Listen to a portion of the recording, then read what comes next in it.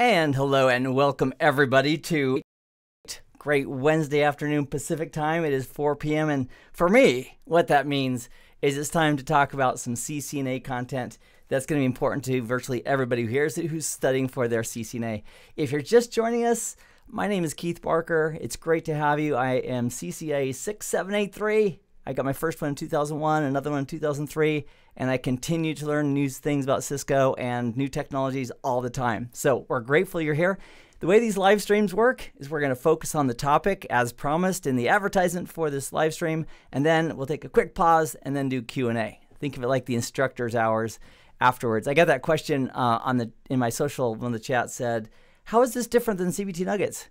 At CBT Nuggets, where I have a full-time career, we create the content for like CCNA. We have 50 plus hours of content. They're focused, they're lab-based, there's hands-on labs, they're in and out, nobody gets hurt, focusing on the topics. This is more like the instructor after hours to talk about a topic, chat about it, share with insights about it, and then take your questions. So for anybody who's interested at CBT Nuggets, if you haven't checked us out, there's a free 7-day trial. I strongly recommend you check it out, see what the hubbub is all about. So it's Jeremy Chara, Chuck Keith, and myself created the CCNA content there. Now, for our topic today is wireless. I've been watching lots and lots of videos about people's experience with the CCNA exam. Now, it's as of this recording, it's the 11th of March 2020. I have not sat the exam yet. I'm planning on taking it probably within the next 6 weeks, and I'll do a live stream about that as well. But I've been paying close attention to what people are saying as they've taken the exam and their experiences. And one of the things that I've noticed, based on my feedback that I've heard, is that there was some wireless content there that was pretty challenging for individuals. And so what I'd like to do is take just a few minutes in this live stream and talk about wireless in an infrastructure with a wireless LAN controller, access points, explain how the relationship is between those guys and why we would use them, talk a little bit about security, and then give you a way to get hands-on practice with all those elements for free. And it's pretty easy to do. I've promoted and talked about Packet Tracer forever. Well, not forever, but since we've been doing these live streams, I've been encouraging people to get their hands-on practice. I thought, you know what? Is it time?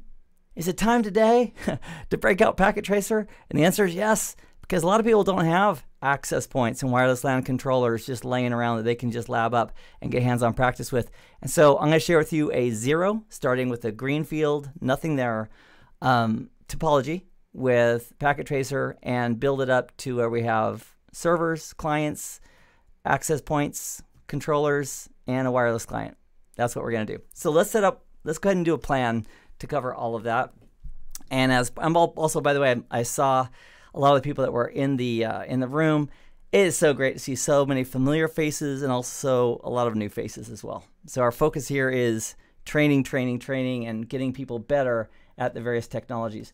So let me create another level right here. There you go. All right. Got my camera dialed in, and let's just do from the ground up. We'll call it 0 to wireless local area network. We won't call it a hero. I just want to share with you the ability to get this up and running in a very short period of time. And having a plan is a big part of that. So here, let's draw out our plan. For a plan, we probably had to have something at the middle of our network to glue it all together. Now, if you think, what is it in a corporate network or even in a home network that glues many devices physically together? And one of the things that might come up for us is a switch. Just a simple layer 2 switch. It learns source addresses, makes layer 2 forwarding decisions. It's a wonderful thing. But we're going to use that as the glue for our little enterprise that we're going to build from the ground up. Then we're also going to need somewhere in the enterprise something to hand out IP addresses. And for that, let's use a server, and that will be a DH.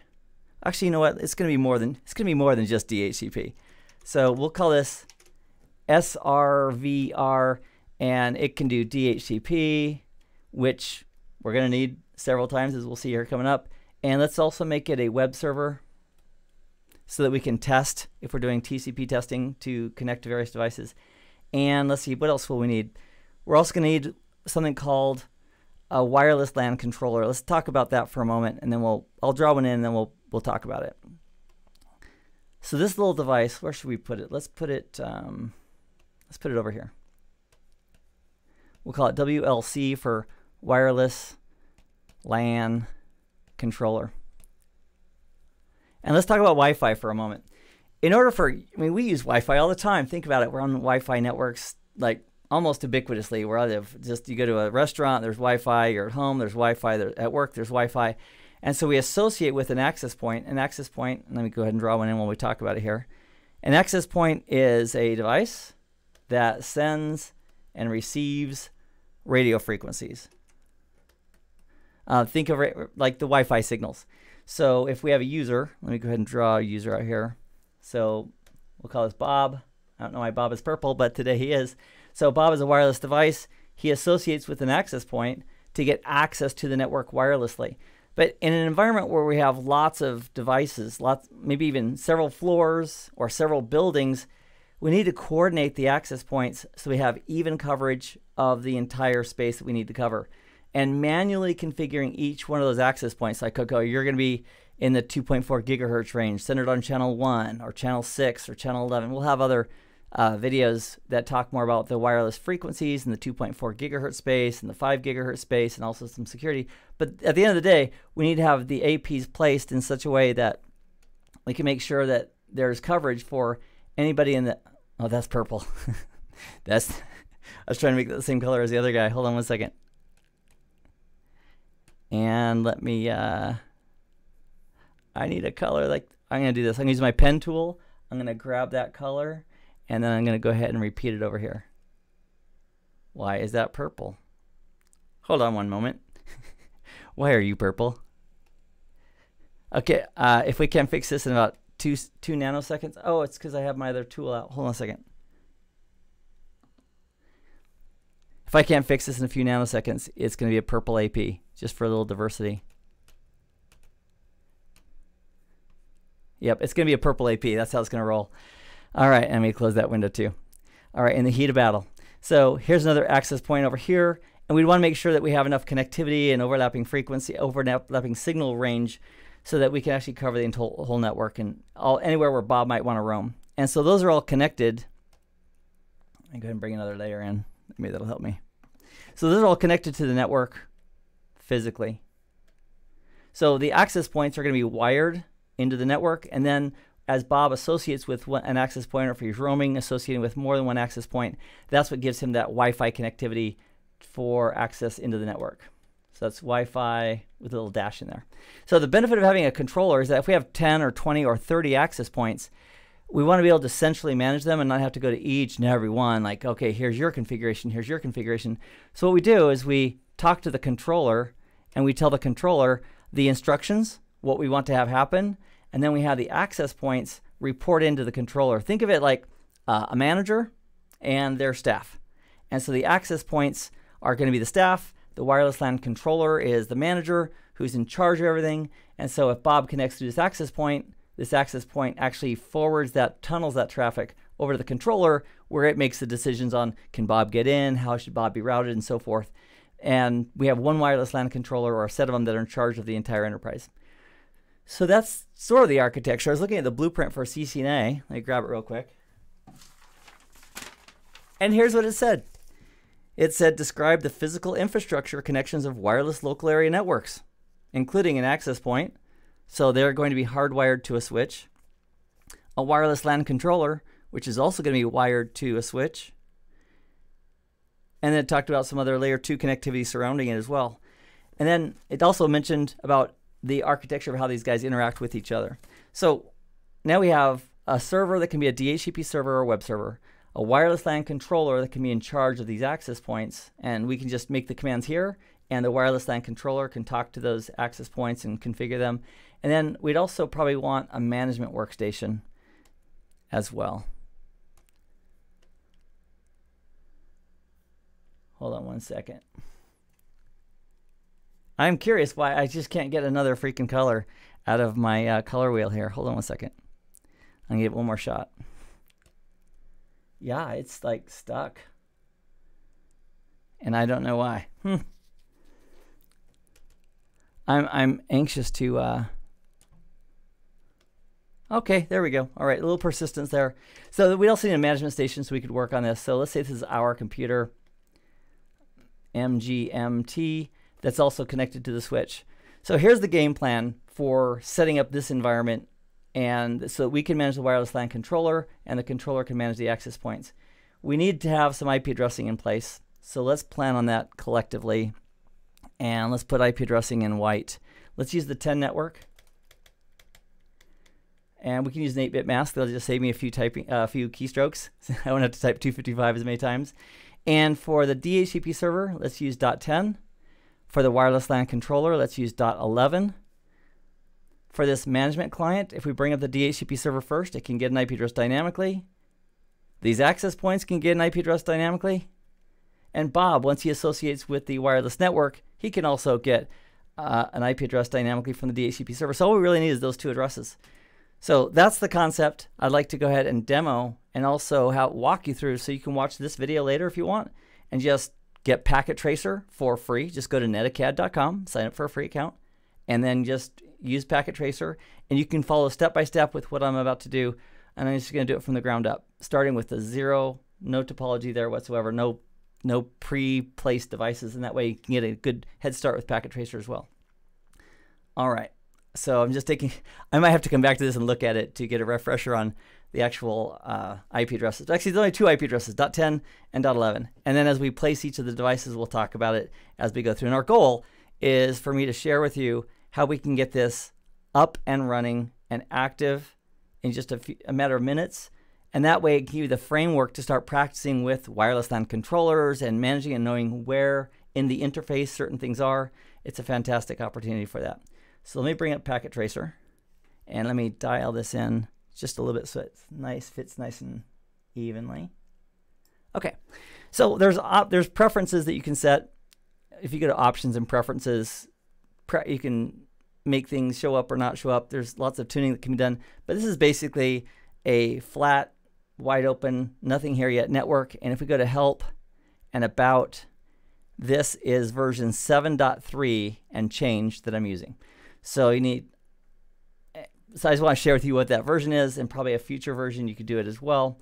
So let's start off and let's build our topology. Here's how we do it. I'm clicking on the logical tab up here on the top left, and I'm simply going to put a switch in. So down here on the left, we have routers, switches, hubs, wireless devices. We're going to click on the switch icon right here, and then I'm just going to drag up a 2960. Nothing fancy. My hands are never going to leave my arms. Just nothing too fancy. Basic switch. All the ports are going to be up by default. It has a built-in power supply, so we don't have to add one. That's handy.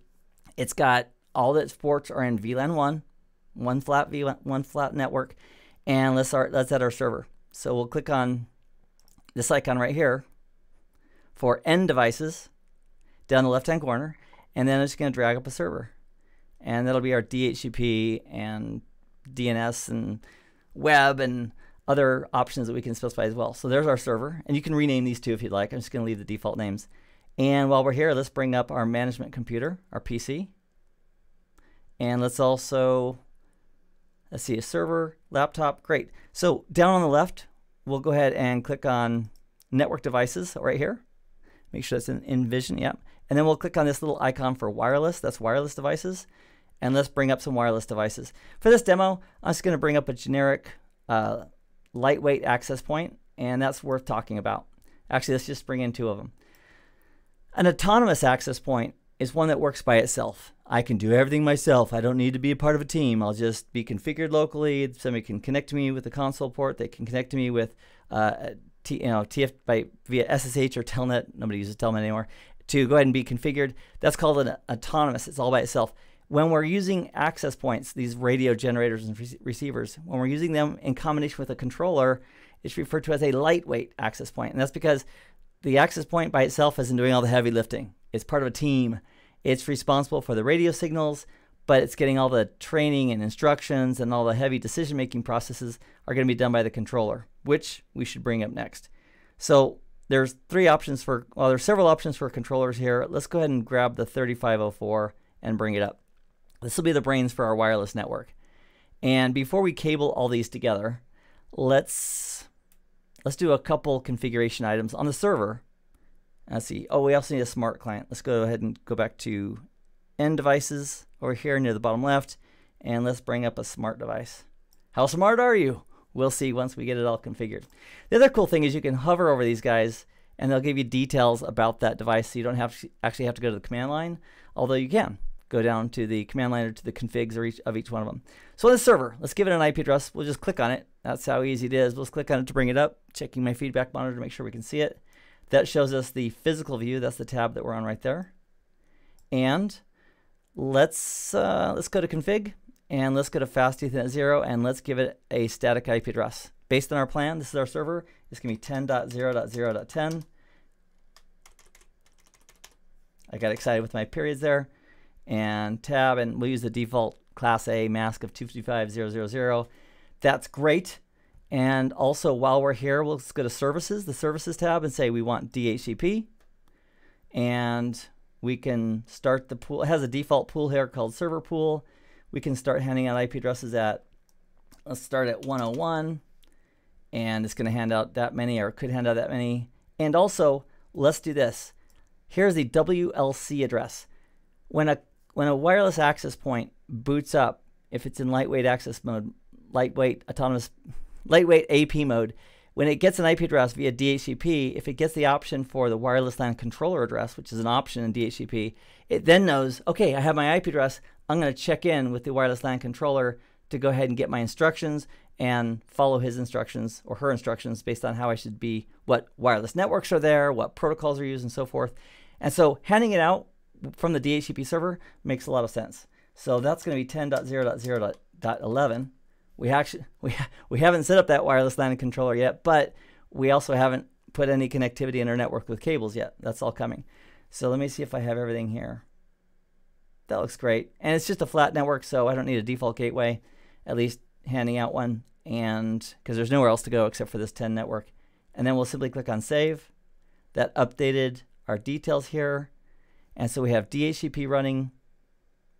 And just to check on HTTP, we have web services running by default. That's great.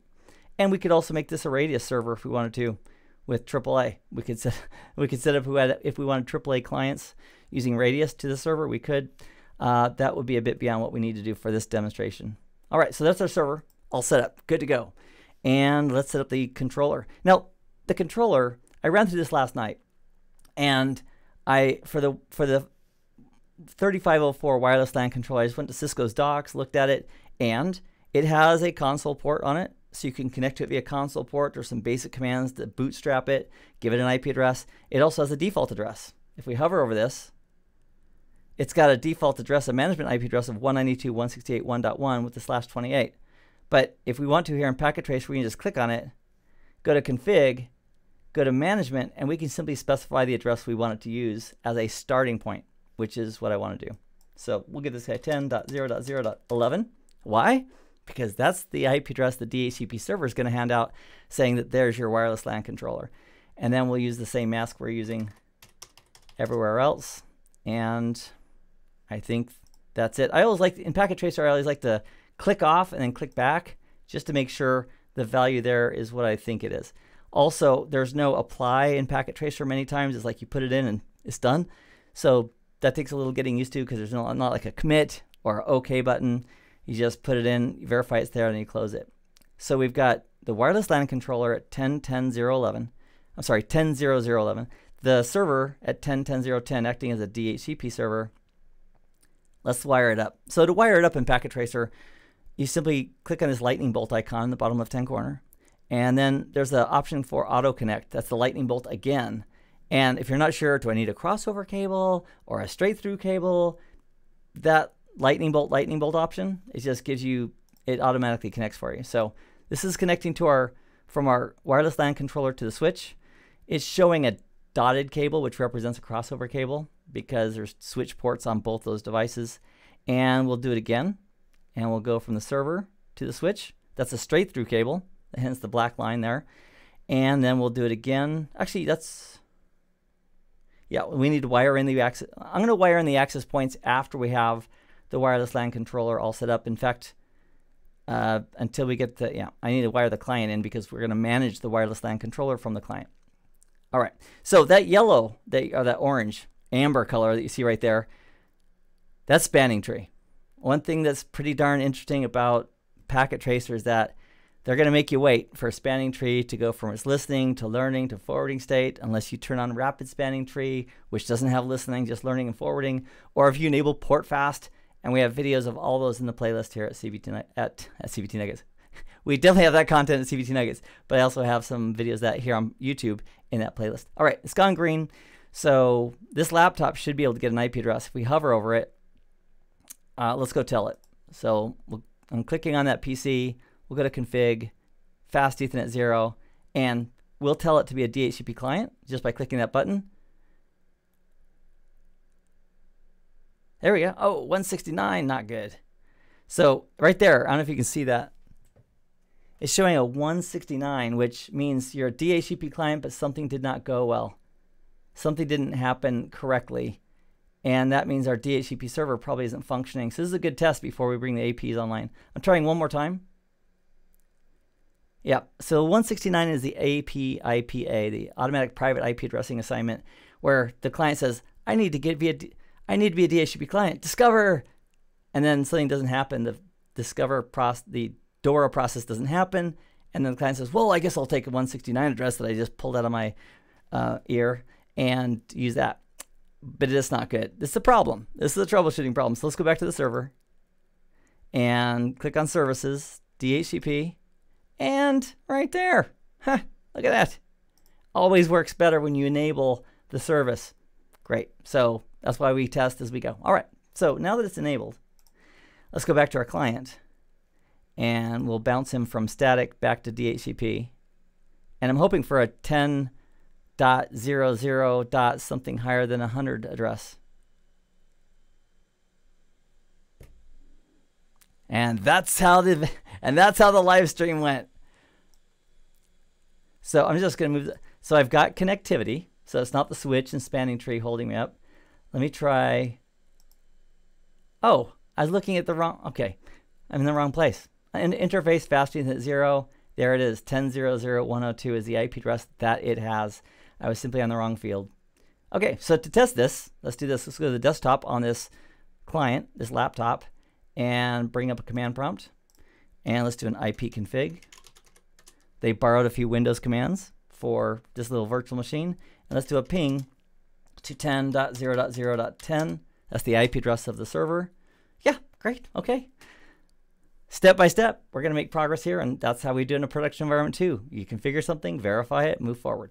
All right, so our PC is good. Let's go to our controller by clicking on it, and we've already specified the management interface here. Great. So now that's in place, here's how we can bootstrap the wireless LAN controller from our PC. We simply go to our PC, and we bring up a browser. Chrome, Firefox, Mozilla, Edge, you name it, whatever you want to bring up. So you bring up a browser. In the emulator here, there's a little button for it. And you go to HTTP, and it's 10.0.0.11, the IP address of the controller. This is a new controller that has not been configured with an administrator password or anything else yet. And then we'll simply click on Go. And with any luck, it's gonna bring up this page right here as I smile, which gives us the chance to bootstrap this wireless LAN controller. And so it wants us to create a user account, an admin account. I'm going to use ADMIN. I'm going to use a password with upper and lower case, alphanumeric, at least 8 characters. It has some minimum requirements. If you don't put them in, the minimums, it'll tell you and say, this is not good. So I'm going to use uppercase C, lowercase ISCO, exclamation mark 23. And I'll repeat that. Now you might say, Keith, why did you tell everybody? Well, in case I forget halfway through the demo, you can remind me. Hey, Keith, this is the password. All right, so that's the admin password. We'll click on Start, and let me give us a little more real estate here. And it's asking for a name for this new system. Also, see up here where it says 2500 series? Guess what's going to be very similar when you configure the wireless LAN controllers? They're all going to be very similar. So it looks like to me in Packet Tracer, either they forgot to update that one field on top, or in the live, I can't imagine in the live production environment that they left that banner. But I noticed that when I did it last night. I thought, it's looking like an older wireless LAN controller. Okay, I'm going to name this our WLC. And then I'm just going to scroll down. It's asking for the management IP address, which we're going to leave at 10.0.0.11 with a 1 octet on mask. And I'm going to give it a default gateway because last night it barked at me because I didn't. So I'm going to give it what it wants. Click on next. Now it's asking, hey, let's create your first wireless network. So it's going to create a profile and a wireless SSID of the same name. So let's call this Wi-Fi-1. And that way, if we create another Wi-Fi network, we can call it Wi-Fi 2 and associate that with a different profile and so forth. Then for security, it gives us a couple options here. WPA2 Personal and WPA2 Enterprise. Let's talk about that for a moment. In the old days, when wireless first came out, they had WEP, which stood for Wired Equivalent Privacy, I believe, and it was broken very easily, cracked very easily. Then they came out with WPA, Wi-Fi Protected Access, which was better, but also cracked shortly thereafter. And then they came out with WPA2 and now also known as WPA3. So you want to use the best security that is supported by the clients and by the infrastructure. So your controller and the access points and everything need to support whatever flavor you're using. And the WPA2 Personal means that we're using pre-shared keys, where we put in a password like ABC123 ABC or something, and that's the password that's being used when a client wants to authenticate or associate with the network. They have to have that same password, that pre-shared key. If we choose WPA2 Enterprise, what that means is that we're using some type of a AAA server. A AAA server is a fancy, not like Automobile Association of America. A AAA server is a server that sits there and says, I know a lot. Oh yeah, what do you know, AAA server? And this AAA server, also sometimes called an authentication server or a radius server or authentication or a TACAC server, sometimes if you're using that protocol, it says, I know what usernames and passwords are directly, or I'm tied to Active Directory, I can pull it from there. And I also know who I'm willing to talk to and give that information. So we could configure a wireless LAN controller to do authentication with a radius server.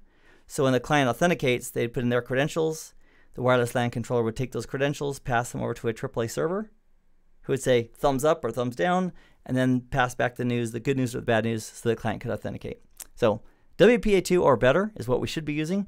And in this lab, for brevity, we're going to use WPA2 Personal with a pre-shared key. That way we don't have to set up the radius server in addition. But you know what? I did that yesterday also, just for practice. Works like a champ. So those options are all yours inside a packet tracer when you're setting up a wireless environment. So if we chose WPA2 Enterprise, it's going to ask for the AAA server. If we choose WPA2 Personal, it's just asking for the passphrase. So let's use, I'm going to use the same path. It would be a bad idea in production to use the same password to log into the controller as the same password that you're going to have when people authenticate via the wireless network. But I'm going to do it so I only have one password floating in my brain.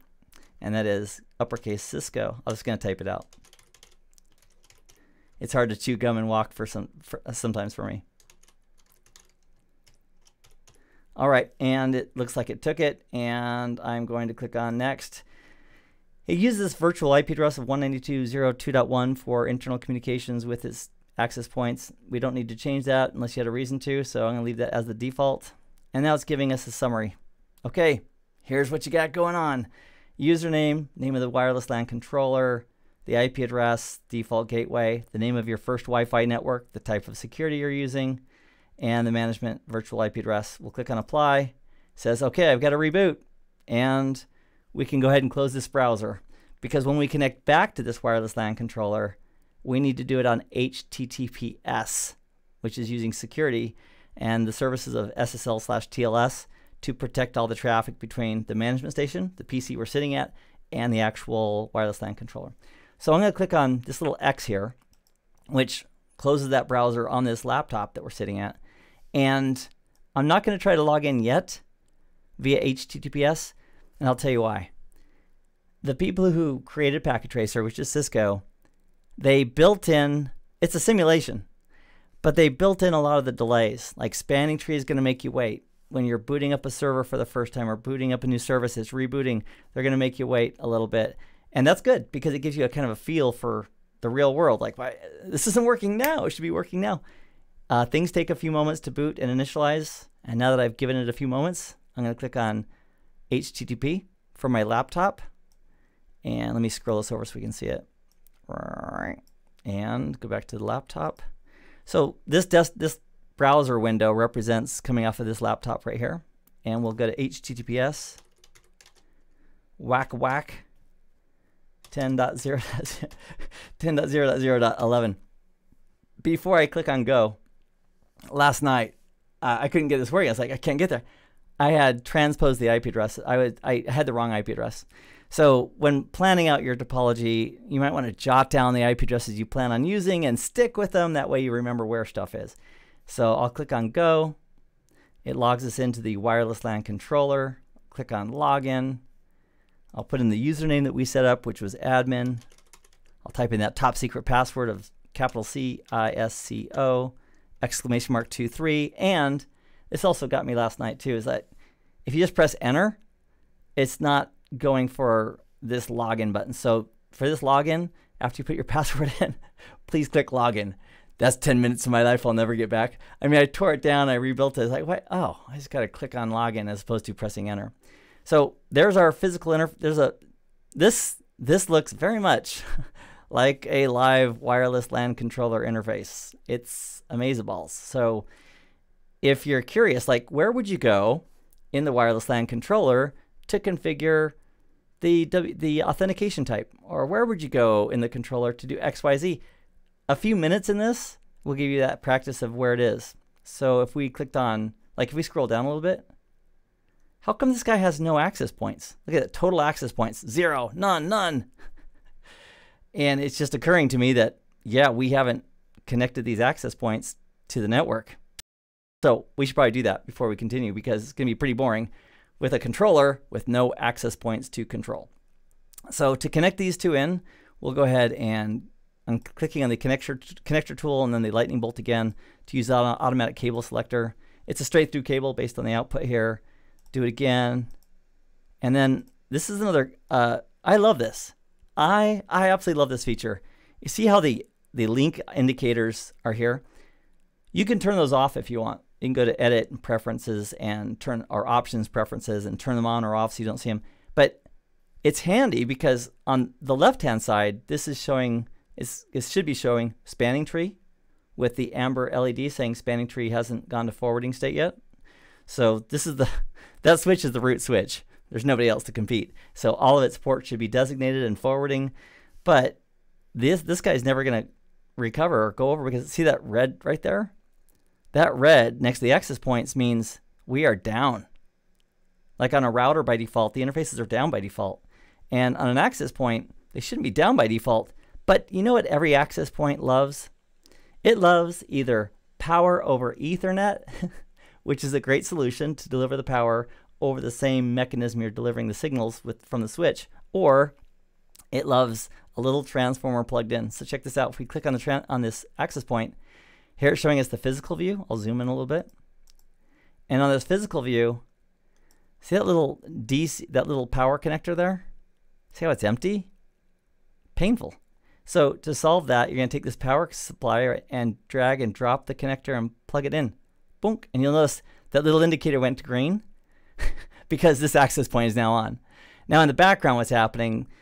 Spanning tree says, hey, there's somebody there. So the switch is going to take its merry little time going through listening and learning with traditional spanning tree or learning and forwarding with rapid spanning tree. But either way, there's a delay there because port fast isn't enabled. You could always also do that if you wanted. But anyway, that port eventually will go to green on the switch, at which time the client, this access point, will do DHCP, DORA, discover, offer, request, acknowledgement. The access point will get an IP address and a bunch of options. One of those options will say, hey, here's the wireless LAN controller address, at which time the access point says, hey, okay, great. I'm going to go ahead and report into the access to the wireless LAN controller and link up with him and receive his instructions for a CAP-WAP tunnel. CAP-WAP is the language of love between an access point and the controller. So most of that should have already happened. We can also just hover over this and see. See how we're hovering over that? It says CAP-WAP. Let me get my other pen out. And that guy. So right here it says, oh, it just went away. Darn. Let me hover again and get rid of my pen. We'll have to just watch it in hover mode. Oh, it's connected now. So right here, oh, I see what I did. I moved the mouse. So it says CAP/WAP status connected, meaning it's connected over to 10.0.0.11, the controller. And also, look at that. How did this access point know about supporting the Wi-Fi network called Wi-Fi 1? And the answer is, it's getting its instructions from the controller. So let's bring in another one as well. That's this guy, the second access point. Drag up the power supply. We can do this one a lot faster because we know what's going on now. And then if we hover over it, it's saying it doesn't have an IP address yet. It's not associated with a controller yet, but that'll all change. Just like a live environment, spanning tree's got to give up, let traffic flow on the switch port. Then the client, the access point will get an IP address via DHCP. Then it'll report to the controller. Then they'll take about 10 to 15 seconds to figure that out. And then eventually we're going to have an access point that's in cahoots with the controller. And now the controller is controlling both of those access points. So we can go to the controller and look at the details, create new VLANs, or new Wi-Fi networks, I should say, and all that information dynamically gets pushed out to these access points. So I'm just going to give one more moment for this second access point to get an IP address and also to associate with the controller.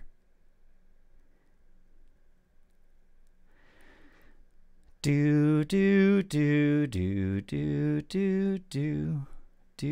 on its way. All right. I'm almost tempted. Oh, there we go. So it has an IP address. And now the next step would have an association with the controller via CAP/WAP.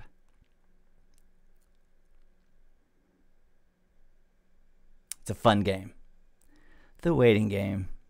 There we go. All right. So it's all set. So if we go back to the controller, and the way we're managing this controller is from this management laptop. We've got a browser session with HTTPS over to the controller for management. If we go back here, in the access points, it says 0, but we need to do a refresh because that's the screen I left it on. So we'll click up here on the up. Oh, let me see if it's. My face is in the way. Sorry. Let me move it over. So we'll click here on refresh. That should refresh the screen.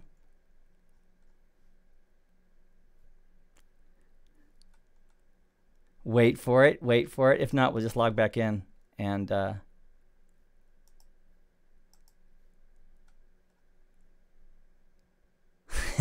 I don't see him. I don't see him. I'm willing to log out and log back in because that'll force it to be shown up. Usually a refresh will do that for you if they're really associated. Click on login. Oh, there we go. All right. That refresh button in the upper right, by the way, in a production wireless LAN controller will refresh this page and it should show that the two access points are there. So if you scroll down a little bit, it this cracks me up. Internal temperature, 31 degrees Celsius. Sure it is. You're a simulation. Anyway, so here's the access points. We have 2 that are up currently. And as far as rogue APs, we have no rogue APs that are showing up. And if we click on the wireless LANs tab, it shows us our one wireless local area network called Wi-Fi 1. If we wanted to create a new one, we could go ahead and simply click Go next to Create New, create a new one. In fact, well, let's get one working, and then we'll come back and tweak. For this one wireless LAN, if we click on it, we can go ahead here and under the General tab, we can specify details. Is it enabled or not? Under Security tab, here's where we can specify the type of authentication and security that we're using. If we're using AAA servers, it's here we'd specify AAA. If we had a QoS policy, it'd be under the QoS tab. All of this are under the details of that wireless network. This is actually part of the profile for that wireless network that we're looking at. And so not every feature is implemented in Packet Tracer, but I'm okay with it. I used to teach, back when it was a certification, CCNA Wireless. I taught that at CBT Nuggets. And that course, if you're a CBT Nuggets member or if you want to subscribe into a trial, there's still the CCNA Wireless course, which goes through on a wireless LAN controller, the details and nitty-gritty on how to set everything up and set up security and EAP and 802.1x and additional features. But as far as learning the basics of where stuff is, this is a great way to go. So the controller, wireless, here's our 2 access points, security, which is where we'd set up our radius server information. And so it only takes, if you lab this up and go through the tabs, it's pretty easy in just a couple passes in a few minutes to kind of remember where stuff is. Also, if you want to create a new wireless network, that's also a great exercise. You go back to wireless LANs, click on Create New, Then you put in the details for that new wireless LAN. And the one thing I forget is there's a button for enable.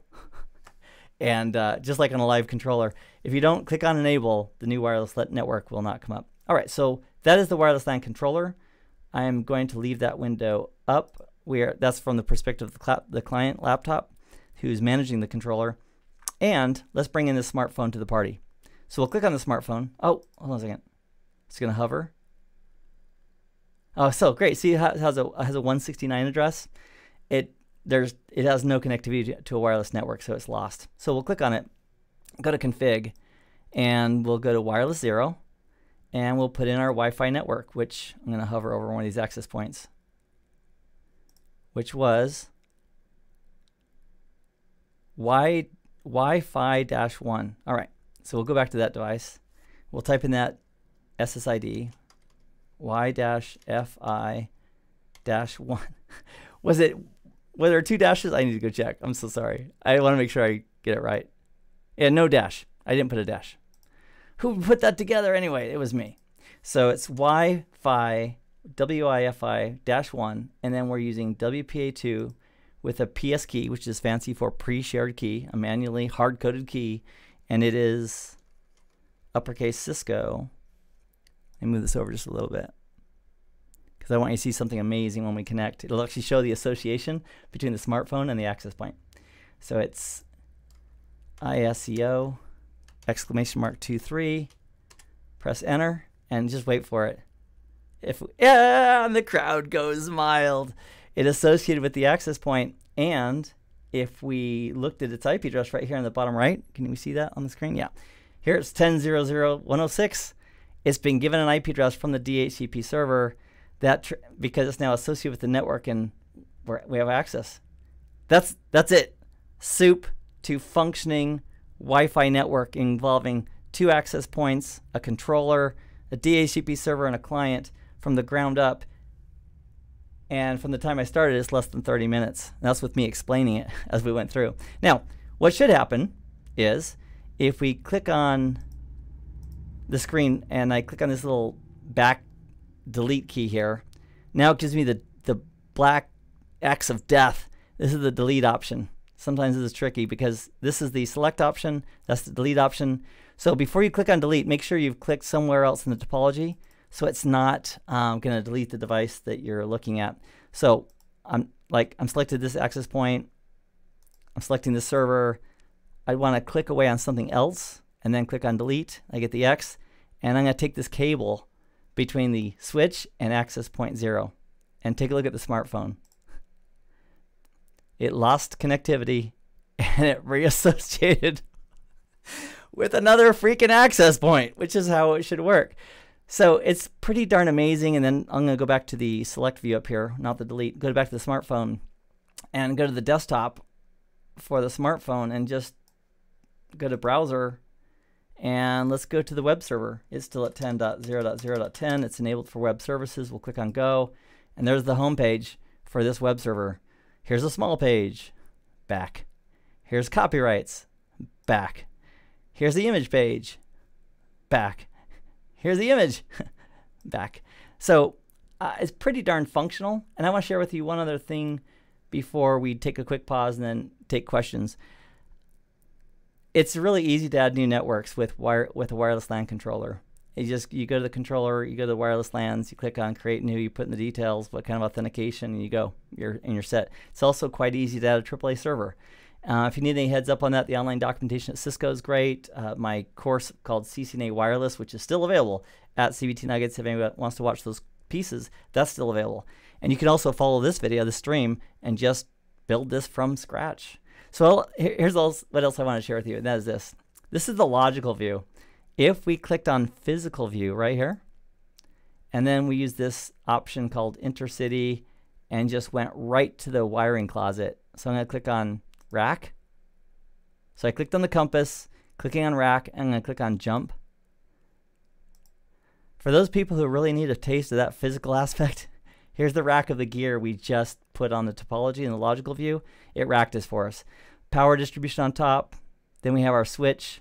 Shows all the connectors. And then we have the server. And then we have the 2 access points.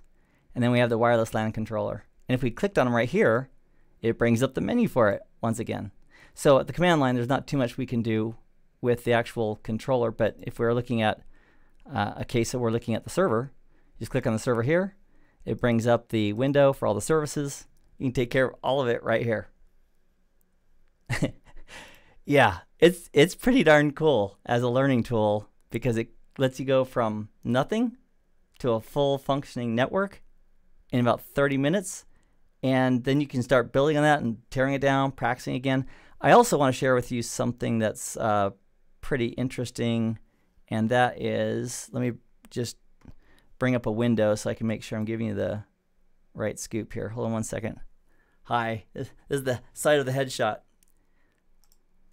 I'm just going to bring this up in incognito so I can verify whether or not it works anywhere without any cookies.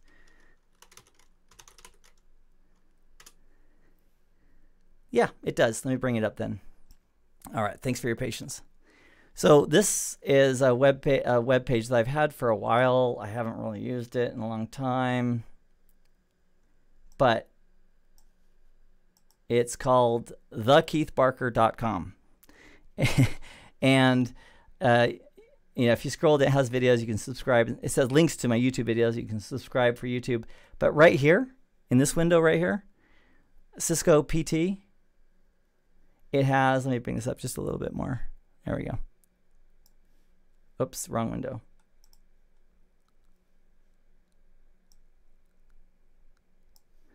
This link right here, the Cisco PT Wireless LAN WLC network, that's the network I built last night. I just saved it as a zip file. And if you'd like to go to thekeithbarker.com, click there, it'll download that zip, and then all you need is Packet Tracer and you can open it up. So I would encourage you to build it on your own from scratch, but if you want to compare and contrast, like, oh, this isn't working, why isn't it working? Either go through the video or go through the live stream recording again, or you can just look at my Packet Tracer file, and literally everything I just did, short of removing that link from the first access point, is all right there in that file. All right. I appreciate the opportunity to chat with you in these live streams. It's a lot of fun for me. And as a little heads up, at CBT Nuggets, I just finished, what day is it? It's Wednesday. Happy Wednesday. I just finished on Monday a video on NAT at the CCNP level, and I am preparing to finish this week a series of videos on CBT Nuggets regarding multicast routing. I used to teach that at the CCIE level, and as I start to study that again, I'm like, it feels good. It feels good because I have a major edge on somebody who's seeing it for the first time. But the opportunity to teach it and lab it up and dive back in with the star comma Gs and the S comma Gs and PIM and sparse mode and dense mode and rendezvous points and all the multicast addresses involved, it's a lot of fun. So what I'm going to do is I'm going to go ahead and take a quick sip of water and grab some water. When we come back, if you have any questions at the CCNA level, my focus for this whole channel these days is CCNA. If you have any questions about what we've just covered or Packet Tracer in general, and you want to answer it, just do an @KeithBarker so it gets my attention, and then select my name and then do your question. That way I can see them, because there's been a lot of questions going up and down. I'll just start from now going down. So if you did something earlier that didn't get addressed that you want to ask regarding CCNA, please feel free to do it. I also want to give a shout out to a lot of great people who are moderating in the Discord channel. If you haven't joined that yet and want a place to chat and discuss and think about CCNA related things, that's the place to do it. And I'd like to thank all the moderators who have volunteered, their time to, when they're in there, answering questions or escalating questions. And in Discord, if there's ever a chance or an opportunity where it's like, okay, we've talked about this, Keith, what do you think? Just @OG of IT, you'll find my link there, and I'd be happy to jump in. And that's probably the best way to reach me these days. I also have an email at contact@thekeithbarker.com. But I only check that like once a week, and sometimes that gets pretty full with a lot of stuff. So the Discord is probably the best option to reach me if you want to. All right, subscribe if you haven't already. Enjoy the journey. As you learn, share with other people what you've learned, and then keep on growing. And my goal for everybody on this channel is to have you outgrow what we're talking about here, become a master at it, and then come back and help other people in their journeys, because it's a lot of fun. It also helps those people who have already learned it by teaching it, it helps reinforce those concepts in your mind. All right, so I'm grabbing some water, and I'll be back in just a few moments. And what we'll do is we'll take Q&A for, I've got a commitment where, well, I need to leave at 6 p.m. Pacific time, which is an hour and 10 minutes. So my time is yours up till then if you want it. So I'll see you back in just a moment.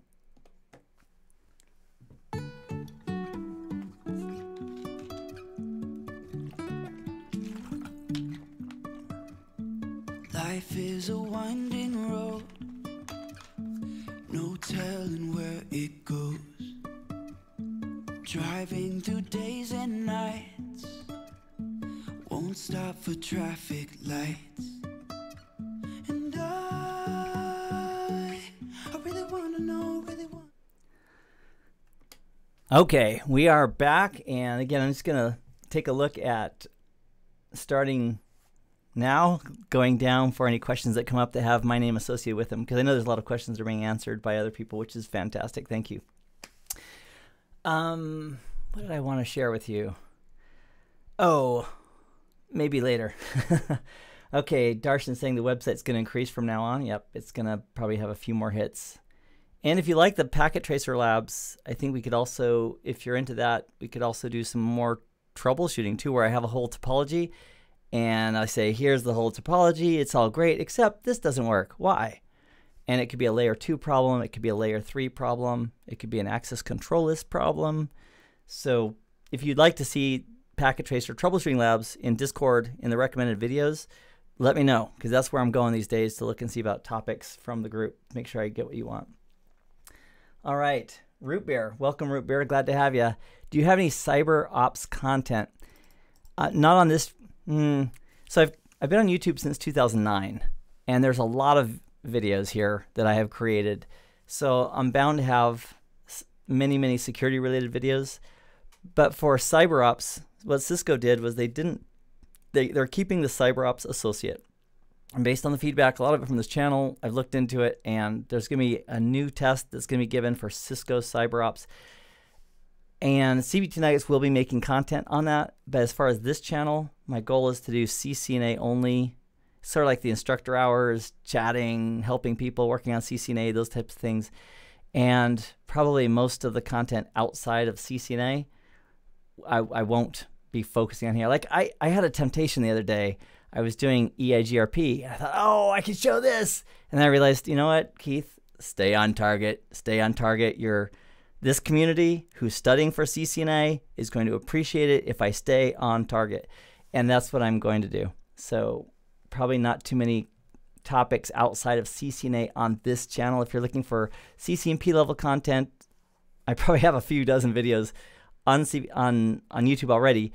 But as far as this playlist and the focus going forward for quite a while, it's going to be CCNA. But I'm glad you're here, Root Beer. It's fantastic to have you. All right. Let me bring the mic over. SPOATY_Yote is saying something about a 4-digit code. So the I don't know what that's in regards to. So if you could rephrase that with a few more words, that would be really helpful. Let me also repaste the link to join the Discord server, which is right there. Just did it. And that's a web link. So you open that from a web browser, and that'll take you. And if you have the app installed for Discord, it'll still get you from the web. It'll get you dialed in so you can join us. Love to have you. And Michael's asking, hi, Michael. Welcome. Are you ever going to walk through some of the Cisco's small business products, RV routers, in connection with Packet Tracer? Because those, I don't recall those being anywhere on the CCNA. I probably am not going to focus on that. So my apologies there. If I find, like for wireless, I was reminded from a lot of discussions from people who have recently seen an exam that the wireless LAN controller stuff is something that's horribly lacking and for people's experience and exposure, and that's why I wanted to take a few minutes and create that stream today to let you know that Packet Tracer can be used for wireless LAN controllers, to give you a quick and easy way to set it up, practice with it, and once you've practiced with it a few times, you can answer, if you need to answer questions about it or even work with it, you know where stuff is. And that's really the tricky part, is which tab do I go to configure the security, the AAA server, to add a new wireless network, see the status of the radios, etc. Okay, thanks for that question. Arsham's asking, stating, I have a valid CCNP, awesome, and I'd like to tackle CCIE sometimes this year. Do I need to start from CCNA? What would be my cert track? Well, if you have a current valid CCNP, what I would see is, this is tricky for me. This is new ground, because even though I have a couple CCIEs and I have lots of friends who are currently working in the current CCNA field, it used to be where you'd have a CCIE written, which was geared towards the CCIE. Now it's just the core exam from the track you want to go to, security or enterprise. And so the prerequisites for your CCIE is the core exam from that track. So you have to take that. So that would be the starting point. You need to pass that exam. If you currently have a CCNP, I think you still have to take the current core exam as a prereq for the CCIE. I think that's how Cisco's playing it. So that's where I'd start. Identify the track that you want to go on, whether it's enterprise or security or data center or whatever it happens to be, and then focus on the blueprint for that core exam. Download it, look at all the bullet points, rank yourself 1 to 5. 5, I'm an expert. 1, I don't know what that is. And then make sure you're at least a 4 or better on all of those items. And then for CCIE prep, I still feel pretty strongly that, I've always felt this way, that you really kind of need a company coach, a company to help give you workbook materials so you can laser your focus on those technologies which are most important. It was true back in 2001. I believe it's true now too. And to do that, you need a company that's on top of it. Somebody has many CCIEs that are being certified every month, not just like we had 2 people 3 months ago, but people that are actually, that way that you can validate that their content is on topic. Like when I was studying for my first CCIE back in 2001, the blueprint was pretty clear, and the training material I had was pretty clear, but they had specific tasks. One of them was phones, voice over IP. And I've told this story before, but the short version is I didn't want to study. I was tired. 8 months, 4 days a week studying for my CCIE. It's like, I'm so tired. I don't want to do it anymore. And Ed Dunez, who is CCIE 6784, I'm CCIE 6783, we studied together. He encouraged me and said, you need to study this and do the labs. And I did the labs, and having that hands-on practice with those topics based on a vendor's workbooks that I could actually practice through gave me enough experience with that so that in the lab, in the last few minutes of day 1, it was 2 days back then, I was like, hammering it in, picked up that one phone, the other one rang. Kathy, the proctor at the time, was right there. She heard the phone ring, and I thought, I have a chance of continuing to tomorrow based on having enough points, I believe. And then I didn't sleep well that night. So for CCIE, focus on the core, make sure you're good with those, and then probably line up with some good workbooks from a CCIE focus company. And there's several good ones in the world, and in the States, INE, Internetwork Experts, which I worked for many years ago, like 10 years ago, is a good one. They're nice. They're a good, solid company. They make CCIE and CCNP and CCNA content as well. But I can speak from experience and also knowing people that have currently worked with them. They're a good company. I would endorse them. And there's some in other parts of the world too that are equally good. All right. Darshan's asking how to get seamless connectivity when there are multiple wireless LAN controllers, and do they okay. As far as the enterprise and working with wireless LAN controllers and trunking and backhauling traffic and all those topics that are important for a functioning wireless network, my goal for the CCNA level is, do you know on the wireless LAN controller where things are? Like if I wanted to add a new, case in point, if we wanted to add a new wireless network, if I could find my freaking mouse. There it is. Found my mouse. Whew. I almost had a mouse attack. Can't find the mouse. If we wanted to add a new wireless LAN controller, how would we go about that? Back to the logical view, go back to our laptop. Here's our controller. I think we would go to maybe wireless local area networks, which we're at, and create new, click on go. We'd specify a profile. We'll call this profile 2. And we'll call this Wi-Fi 2. And apply. And now we're looking at the profile 2, which is associated with this new Wi-Fi network. So we go security and specify the type. Let's see here. So we can enable it here, and then oh, I see. None. That's why I was like, why are there no options for pre-shared keys and stuff? So you select the type of authentication you want to use. Then you can specify the details down here. Pre-shared keys. You put in the key here. You can specify AAA servers that are specific for that group, that profile. There's the QoS policies, mappings, and advanced, and apply. Oh, at least one WPA policy must be enabled. My excuse. I apologize. Okay, how about WPA2? Great. We'll use WPA2, and then we'll click on apply. Oh, and then it says, Keith, you called for a pre-shared key. You probably should put one in. Cisco. 1, 2, 3. All right. Apply. All right. So now that's done, what should be able to happen is that information we just configured on the controller should be, I'll save this so that if we reboot the controller, we'll keep it. Now that information that we just configured on the controller should be pushed down to the access point. So if we look at the access point, the one that's still connected, and hover over it, see it has those two wireless networks there? So we could, in theory, and why not just do it? What's the name of that guy? Wi-Fi-2. Great. So we could go to the smartphone and go to config and go to wireless and change it to Wi-Fi-2. And I'm using the same password. And it should still work. Now let me go ahead and take off. Let me put on the wrong password. Oh, okay. 1, 2, 3, 4. Let me put in the wrong password. Okay, so the wrong password is here. We disassociated. He's not there anymore. And if I put the right password back on,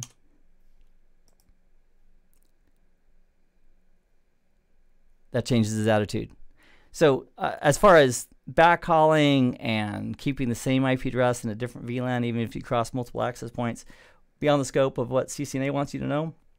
But what they do want you to know is on the Wireless LAN Controller, using the GUI, I mean, it says so specifically. It says, let me go back to the big screen. It says config, this is 2.9 on the blueprint for CCNA. Configure the components of a wireless LAN access for client connectivity using GUI only, such as wireless LAN creation. Just did that. Security settings. Did that too. The QoS profiles, which was, we didn't put any specifics there, but it was there next to that. And also advanced WAN, wireless LAN settings. Those are those 4 tabs when we went to the details for that profile, for that wireless LAN that we created. Those are the 4 tabs. So if they're asking what's on those, or just look at the blueprint, go to the packet tracer, practice a few times, and you'll know where they are. And the cool thing is this. If you and I, after we practiced the packet tracer, if we went to a corporate environment and they asked us to, hey, can you check out the settings on this wireless LAN controller, we would know to open up a browser with HTTPS, connect to the wireless LAN controller with the right credentials. We'd know where to go and we'd check the values and check the settings. I mean, it could be that simple. All right. Let's see here. I have a question from Demetrio, thank you for that, asking what is the link for the packet tracer file. And all it is, this is not the application. You get the packet tracer application from netacad.com. Log in there, sign up for a free account if you don't already have one, and you just download the packet tracer from them free, and they're happy to have another person learning packet tracer, learning Cisco is what the intent is. So let me copy the link where my site is. And it is thekeithbarker.com. I just pasted it a moment ago. Thank you for that request. Okay. All right. Gino is asking, as awesome as the original Gangster of IT t-shirt is, where can I get one? I don't actually monetize anything on YouTube these days, but let me think about some reasonable way that I could get individuals who are supporting this channel, which really means they're learning or they're supporting others who are learning, and get them rewarded with some shirts. Because I ordered about 100 for Cisco Live last year. They all got depleted. Most of them got depleted at Cisco Live. I've got a few reorder. I've got a few left, and I'm going to order some more for Cisco Live in June as well. Let me figure out a clever way to get those to people for, I want to do it for free. But my challenge is shipping overseas and things like that. It's not always really cheap. Like these shirts, I buy them in bulk for like maybe $12, $11. I got 3 samples. This is my OG of IT shirt, and the sloth is wearing one right now. I got 3 samples of shirts. I thought, which one? I washed all 3 of them twice, and then I said, okay, which one of these shirts would I want to wear because it feels so good, and it just, you know, it hangs well on the body. It feels soft. It feels like a good shirt, not one that you just get at a trade show. And that's the one I came up with, is that tri-blend, which I think in bulk they're like $11 to me, and so I'd be happy to give those away to. But let me figure out a way to do it where it won't cost $30. I did that originally. I had a few people in Europe that I shipped to, and it was like $30 for one shirt. I was like, there's got to be a better way. So I'll sort that out. Give me some time to think about that. If you'd be patient with me, I'll find a way to get every warm-blooded OG of IT fan who's either learning CCNA or wants to help other people with CCNA or just loves networking. I'll find a way to do it. Edgardo, thanks for the super chat. Again, not required ever, but I appreciate that. I want this to be a resource that everybody can use. Okay. Do you know, says Root Beer, hey Root Beer, do you know if Packet Tracer has external connectivity via hosts like GNS3? I'm behind the curve with the new version of Packet Tracer. I know there's options for learners, like students, to merge their projects together so they can talk to each other, but I don't know of the options, if they exist, about merging Packet Tracer with the outside world, even in a tricky way. So let me look into that. Actually, if you could do me a favor, Root Beer, on Discord, if you'd put that in the suggestions folder, any one of them, just do an @OG of IT suggestion, so I'll be sure to see it. That way I won't forget, and that way I can go through my list and make sure I follow up on that, because I think if it's an option, I would love to do that. I mean, with GNS3, if you saw my old videos back in like 7 years ago, a long time ago, when I was doing my first GNS3 series on .8 or .08 or whatever it was, I had some fantastic times in connecting that GNS3 environment to the physical world, and I still love doing that. I now use VMware Workstation Pro because it's just so darn convenient with all its bells and whistles for a virtualized environment, and you can link those to public networks or to your physical networks and wireless networks, and that's fun. There's something about merging virtual and physical gear and networks that is just how fun. Also, when I did CCNA Wireless, check this out. When I did CCNA Wireless, I had physical access points, and then I had a virtual wireless LAN controller, and all of them thought they were on the same network. So it was a lot of fun. Okay. Yeah, Shohab is stating, since CBT Nuggets hasn't launched Encore yet, what should we do to prepare? Good question. I would get the blueprint. I would get a book. I mean, most people are going to use several study materials, was what I've discovered. When I was teaching back in the day, I was doing IE level training like maybe 10, 12 years ago, and everybody I talked to, I say, what are you using to study? And they were using all the major vendors' products to study, most of them. And because they were the ones that were reasonably priced. They weren't going to 3 different $10,000 boot camps, but they were getting the books and labs and so forth. So I would say get a book. Not every book is going to be perfect, but Cisco Press has some good books that are, their Encore book isn't quite out yet either. I just looked yesterday for somebody. So as soon as the Cisco Press, oh wait, it's out. What was I thinking? Oh, it was a security book that wasn't out. My apologies, because I've been the Encore book from Cisco Press, which Jason Gooley and 3 other authors wrote. There's no such thing as a perfect book, but it's a good resource. And so I would say get a book, go to Amazon.com, do 350-401, which is the exam number for Encore. See what people are saying. If there's 2 or 3 choices regarding a book, take the one. If it has more than 20 or 30 votes, that's a 4.5 or higher. That'd be a good move. And I think the Cisco Press book is a good resource as well. I use it as I study, and also I use 3 or 4 different resources too when I study. I do. I use the official documentation almost every time. I want to see what Cisco is saying about Cisco. Like NAT inside, NAT outside, what is their position, what are they saying? And then I have other training resources that I go to. And so I have a Safari Books online account, which gives me access to the whole technical library from Safari and Cisco Press. It also includes videos. I'm longtime fans of many trainers that are out there. Kevin Wallace is a great resource. We used to work together many, many years ago. I've probably known him for 18, 19 years. And so wherever you find training that works for you, that you can trust, that's also a big thing, I would use that. So thanks for your interest in Encore from CBT Nuggets. I wish it was done. I do. My part, see here, I have one last part. The last part I may have 2 parts left. I have 1 or 2 parts left, and my parts will be done by the end of March, but which is within of this date. It is less than 20 days away. I'll be completely done. However, it's a team effort. So there's a lot of people. Jeremy Char is working on it with us. Chuck Keith is working on it with us.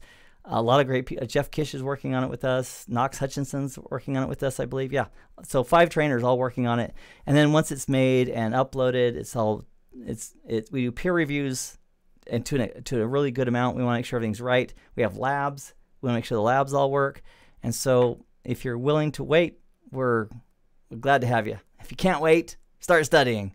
Don't let it hold you back. But it's going to be, it is, I've seen the content I've made. I've seen the content Jeremy's made. I've seen the content Knox has made and Jeff so far up to this point. And it's all very, very good. So it'll be worth the wait. All right. So Risky's asking, is it possible to connect Packet Tracer to the internet? If it's possible to bridge Packet Tracer to a physical or wired network, which I need to investigate, it's on my list, then yes, it would be. I mean, once we get to any network, then you have that same connectivity and you can NAT it out to the public network as well. But I haven't heard a lot about that, so we'll have to see what the actual result is of that. Can the 2 APs in different Wi-Fi profiles communicate with each other? So one of the benefits of having this from Darshan, one of the benefits of having a controller is that those APs can work together. So we could have certain APs that are supporting certain Wi-Fi networks and certain APs that are not. We could also dial down. We could do site surveys and dial down the amplification from 100% to 80% so it doesn't spill over into an unintended area. So as far as can they communicate with each other, it's really the controller that's getting all the data and calling all the shots as we're coordinating a pattern that will cover the entire network. So if they're seeing each other's signals, they're communicating that information of who they see and so forth back to the controller, who can then make sense of it. All right. Milos, welcome. It looks like Milos has a question. What do you recommend using for remembering the steps, commands for configuring certain configurations for real work stuff? Mind maps, regular text with explanations, lab examples. So for me, if there's a 5-step process to do something, I'm a good one for documentation. Documenting our processes are one of the most critical overlooked steps that many people forget to do. So if like rolling out or onboarding a device, there should be templates involved and steps and change control that's followed. And so ideally, when we have to do something that's new or repetitive, ideally we have a checklist and we can automate a lot of that to get all the pieces done and not forget. And then a lot of times security breaches come into companies because somebody was in a hurry, they rolled out something and they forgot to turn off dynamic trunking, for example. Dynamic trunking, if it's on and we have that port hanging off in a cube somewhere and somebody gets Kali Linux and they plug in, they form a trunk, and they now have access to every single VLAN in our enterprise. No need to go through any router security because we now have direct access to all those VLANs with a port that wasn't configured. So a template, as far as me memorizing things, how would I memorize? I usually make like mnemonics.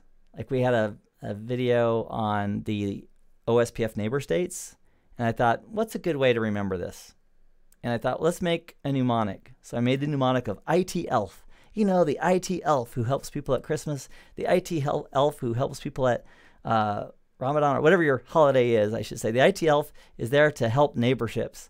And if you think of IT elf and you say it a few times, it's hard to forget. If you see the picture, you've now heard it, see the picture, and then it's just a matter of saying, oh, IT elf, init, 2A, xstart, exchange, loading, and full.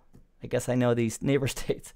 And that stuff is hard to forget. So that's one way of doing it with a mnemonic of some type.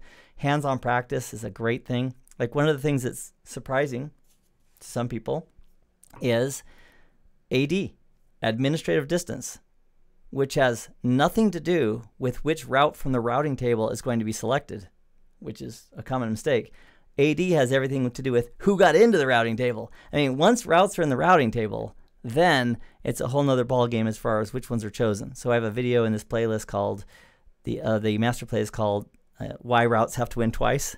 They have to get in the routing table, then they have to be selected from the routing table based on the longest match. So where was I going with? Oh yeah, so for CCNA, there's no EIGRP officially, right? It's not on the blueprint.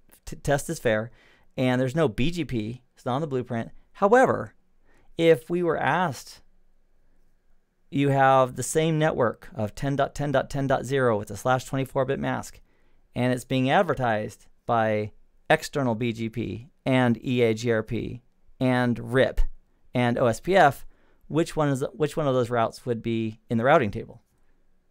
And then that's the moment in an exam where you'd say, oh, I wish I'd studied that a little bit. Not studied EIGRP or ISIS or internal BGP or external BGP, but rather just knowing what those values are. And a really important way of learning that is hands-on. Because if you see it enough times, like let's imagine you're setting the administrative distance for OSPF, which is just the command distance space question mark, and it shows you the laundry list of all the different. See, does it? I don't. Oh wait, I don't have a router up. But let me show you how easy it is to bring a stinking router up. I mean, that's one of the benefits of Packet Tracer. So if you need a router, just bring one up. So we'll just click down here on the network devices, and we'll just grab a 2911. It'll do. Great. It's powering up. Boom. So we'll just double click on it. Go to the CLI. It's booting. Thanks for making us wait. But you know what? I kid because it's fantastic. Do I want to enter the initial config? I do not. But I would like to go into privilege mode, and I would like to set a host name. So I'll do that from configuration mode. Host name, Bob. No, not Bob. Let's use R1. And then line console 0. Logging synchronous. That's the way we don't have to go insane before our time. And no exec timeout. Maybe there's a dash there. Probably is. Yep. Oh, I've made this mistake before. I did no exec, pressed enter. That means no shell on the console. Like, oh, I just toasted myself. I can no longer access from the console because I said no exec. So no exec timeout, or set your timeout for a longer time in a lab environment. And then as far as other warm-ups, we might want to do a no IP domain lookup. No IP domain. And why are you barking at me? Huh, just wants to be difficult. Okay, so no IP domain lookup, so that if I do a typo, it doesn't try to telnet to that address. If I boot the machine, it's not going to. Oh, also no service config. It may not be on this. Have you ever seen it? Oh, it doesn't even know what that is. So Packet Tracer says, I don't know what that is. So on a live gear, have you ever seen a device boot up and it's doing a broadcast? It's looking for a config file, trying to download it. The no service config will say, hey, but don't bother looking for a config file. You're all by yourself. All right, so what we want to do is router. If I tried to router OSPF right now, it would bark because there's no router ID available. There's no IP address. So we'll do interface loopback 0 and IP address 10.0.0. Oh, if I connect this, I need a different network than what I'm currently using. So let's do 10.1.0.1 with a, yeah, I probably won't connect this to the rest of the network. All right, so again, IP address and then router OSPF 1 network. Bring everything in. Area 0. Do show IP interface brief. Look at that. Even Packet Tracer supports the do in front of that. So there's the do show IP interface brief. Want to make sure my loopback was up. And let's do a show IP OSPF interface brief. We should have, oh, well, Packet Tracer, I just gave you a big boost. And then you said, yeah. So we can't do the brief command. It's not supported. But we can just do a show IP OSPF interface. And here we can verify that we have our loopback address that's enabled for OSPF. And oh, so we're in router config. Let's do a distance question mark. Oh, look at that. It's not going to tell us. So it seems to me there's somewhere where it tells us the administrative distances for all the routing protocols in the CLI, but maybe I'm just dreaming that. So what I'd recommend is that, so if I did distance here, if I said distance of 90, that means OSPF learned routes are no longer a value AD of 110, which is their default. They'd now be a value of 90. So if I need, and now if I had EIG, I'll make it something different. I'll make it 91 because EIGRP is 90, and then we don't have a battle, especially at the CCNA level, about which one's going to win, your OSPF or your OSPF or your EIGRP when they both have an administrative distance of 90. That's like a CCIE trick type of question that wouldn't be relevant for a CCNA level. But on live gear, you could put them in and dial it in and see which ones would be believed. I'm curious now. That's how my brain thinks. What would happen if that? Those are corner niche cases. But so going back to ISIS and external BGP, which has an AD of 20, by the way, and things like RIP 120. If you know what those administrative distances are, and then you get a question that's asking, hey, you have all these routes, which one would go in the routing table? You'd know which one was lower. And you could also do a process of elimination based on the ones that you did know. So even though EIGRP and OSPF and IS are not studyable, I would definitely just want to be aware of what those default OSPF, what those default ADs were going forward. All right, next question. Do I plan on taking the exam? I do. Sooner than later. I wanted to give a few weeks for them to get on any kinks.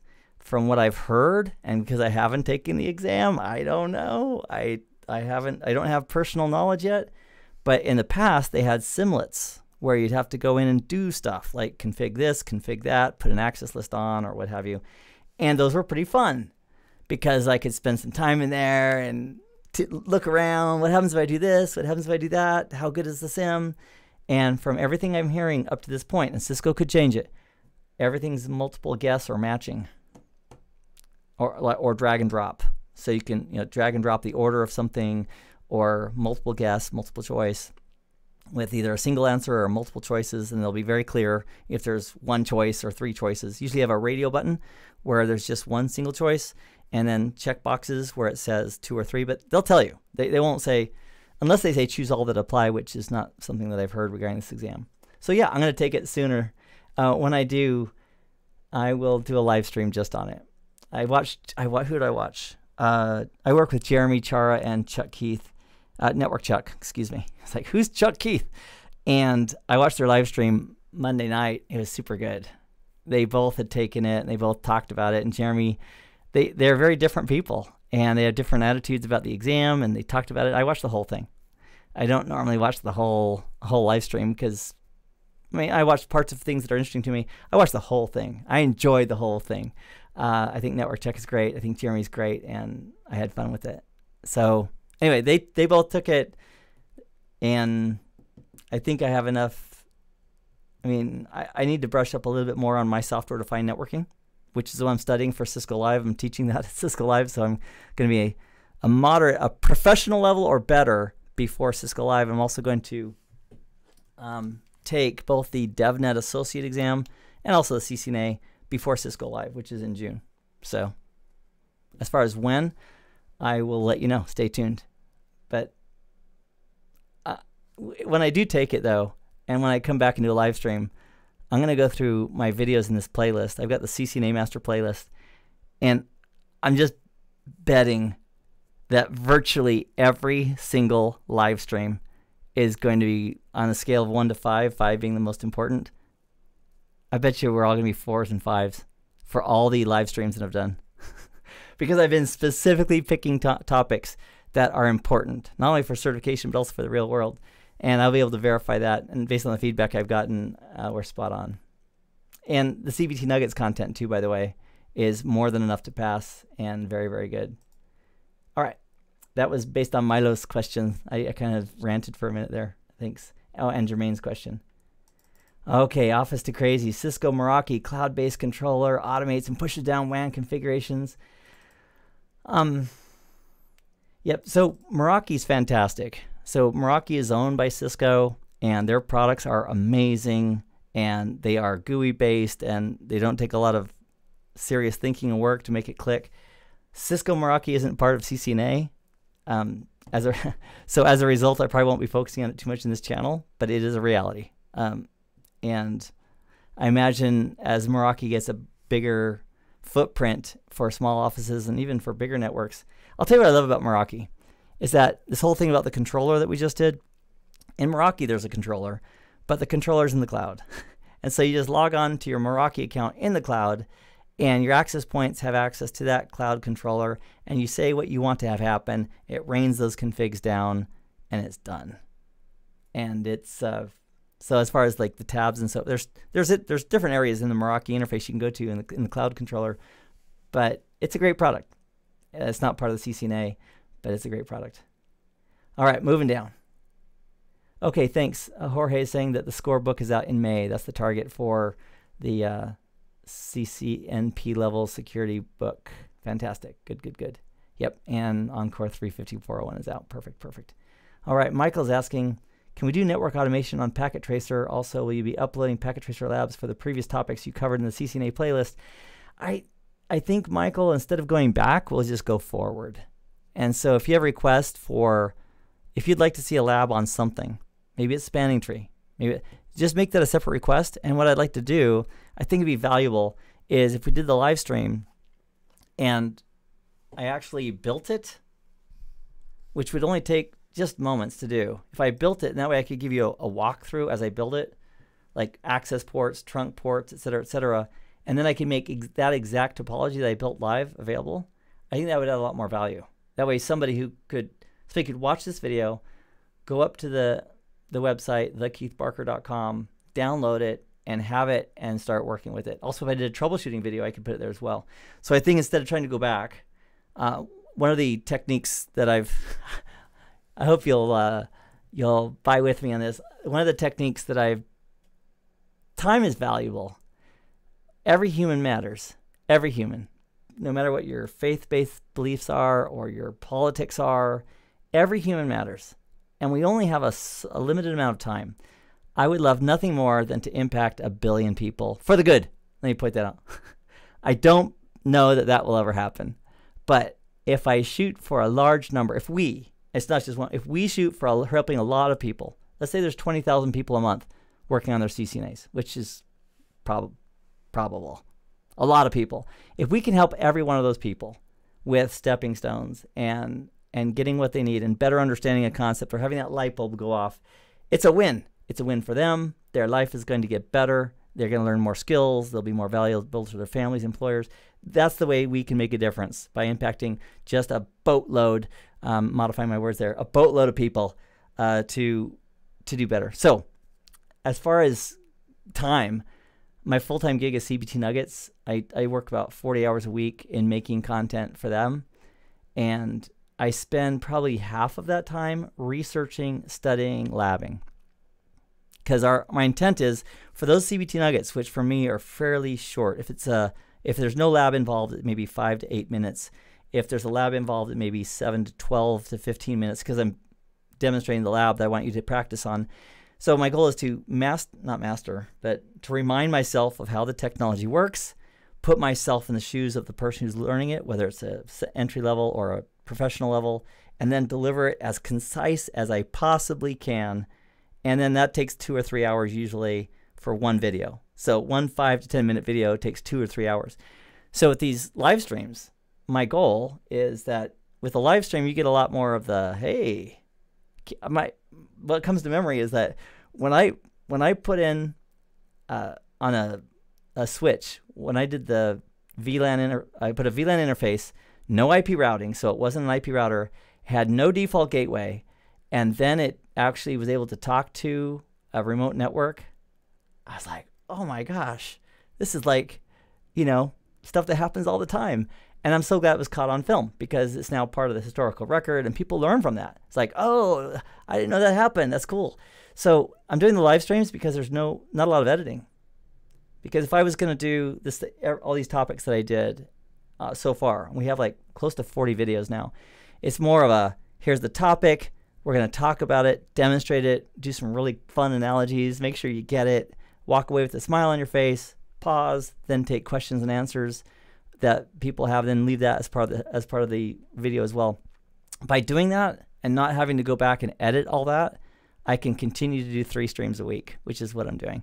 And based on the response, the channel is almost at 100,000, which is, I can't believe it. It's amazing. And that's because of you and getting the word out. Like, hey, if you're studying for your CCNA, you should probably check out Keith's videos. Also, CBT Nuggets, we have a very strong offering there. It's not free. It's behind a subscription. But if your budget allows, or if you want to check it out for a free trial, I would recommend, if it's in your parameters, check it out as well. It's really good. Jeremy Char, myself, and Chuck Keith. So where were they going? Okay. So I'm not going to go back and look at all the last videos and make new packet tracer files for it. But what I will do is, going forward, if there's requests for it, based on what you want to see, we can do new content. And then where packet tracer can be used, we'll add that. As far as automation, that was also a question here from Michael. Can we do automation on packet tracer also? You'll be uploading packet. I haven't looked at the automation piece yet for what's available inside of packet tracer. I imagine there might be something, but what I do have planned for you, you're gonna love, because I'm gonna walk you through a thing called Postman. And all Postman is an application that, when we talk to Cisco routers like we are now, we go to the console, here we go. That's our communication path. But when we have a controller, like we have our wireless LAN controller talking to the access points using a technology or a protocol or technology called CAPWAP, and if we're talking to a router or a switch from a controller, we're going to be using something else other than just a CLI. We're going to be using something called an application programming interface. So instead of a command line interface, it's an application program interface that sends and receives information back and forth. And a lot of times it uses HTTP and HTTPS. And so what we can do is we can use scripts and commands, including Python, and an application type called RESTful APIs. And I intend, as part of these videos, is to give you a nice, warm, easy, gradual welcome to that world, and also in measurable terms how you can actually do it with public sites and actually do APIs through Postman on your own, just to give you that warm up so you can, oh, I get it, I did this. Bart Castle is another team member here at CBT Nuggets. He's working in AWS that's his focus. His name is Cloud Bart. You should find him on YouTube. He's super. And what Bart Castle did, he wrote these APIs or enabled APIs in Amazon Web Services, so that if somebody sent an API, just think of an API like the language of love between a computer and another computing device, the way they agree to receive comments and what frameworks they're going to, like the structure, like a YAML structure, and also the types of things that we're willing to receive and come back. We'll talk more about that with authentication tokens. But what he did was he invited me to participate. He goes, Keith, here's your credentials.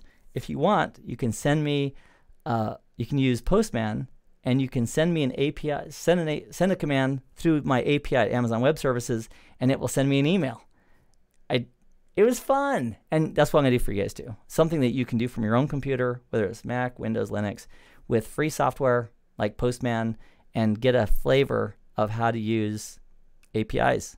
And with DevNet from Cisco and dCloud, there's some very free options for testing APIs against live gear that otherwise might cost tens of thousands of dollars to have. So all that's coming. That's a little sneak peek. I did it after the Q&A break because I wanted to make sure I'm not gonna. We'll do it nice and gradual, and we'll make it fun. And so by the time you're done, when the time we're done with this live series, by the time we're done, you'll say API, shim API. Got it. I understand. And then you can actually explain it. So if your boss or somebody else says, what's this whole thing about network automation and programming? You can have an elevator pitch that you can explain and understand behind the scenes regarding how it works. So I don't know that Packet Tracer, which I'm looking at right here, has a lot of automation capabilities in it, but the DevNet cloud does, DevNet and also dCloud, and also free tools that we can use on our computer. That's all coming up. Okay. Next question.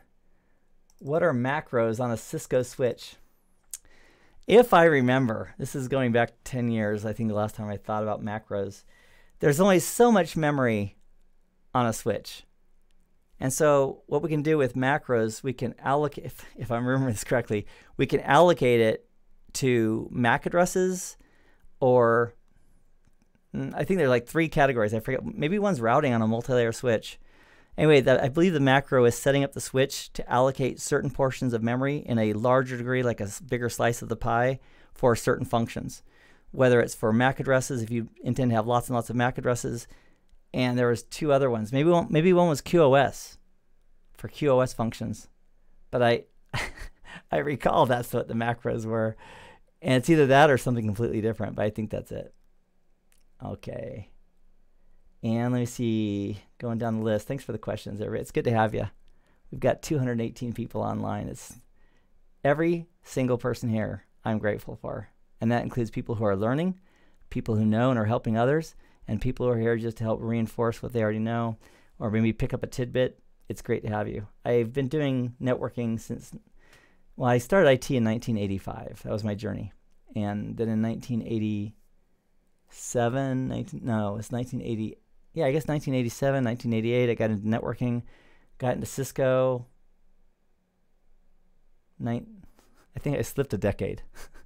I got my first CCI in 2001. I'll have to go to my LinkedIn profile and look. Anyway, I started my IT career in 85, and then after that, it's just all an upward blur.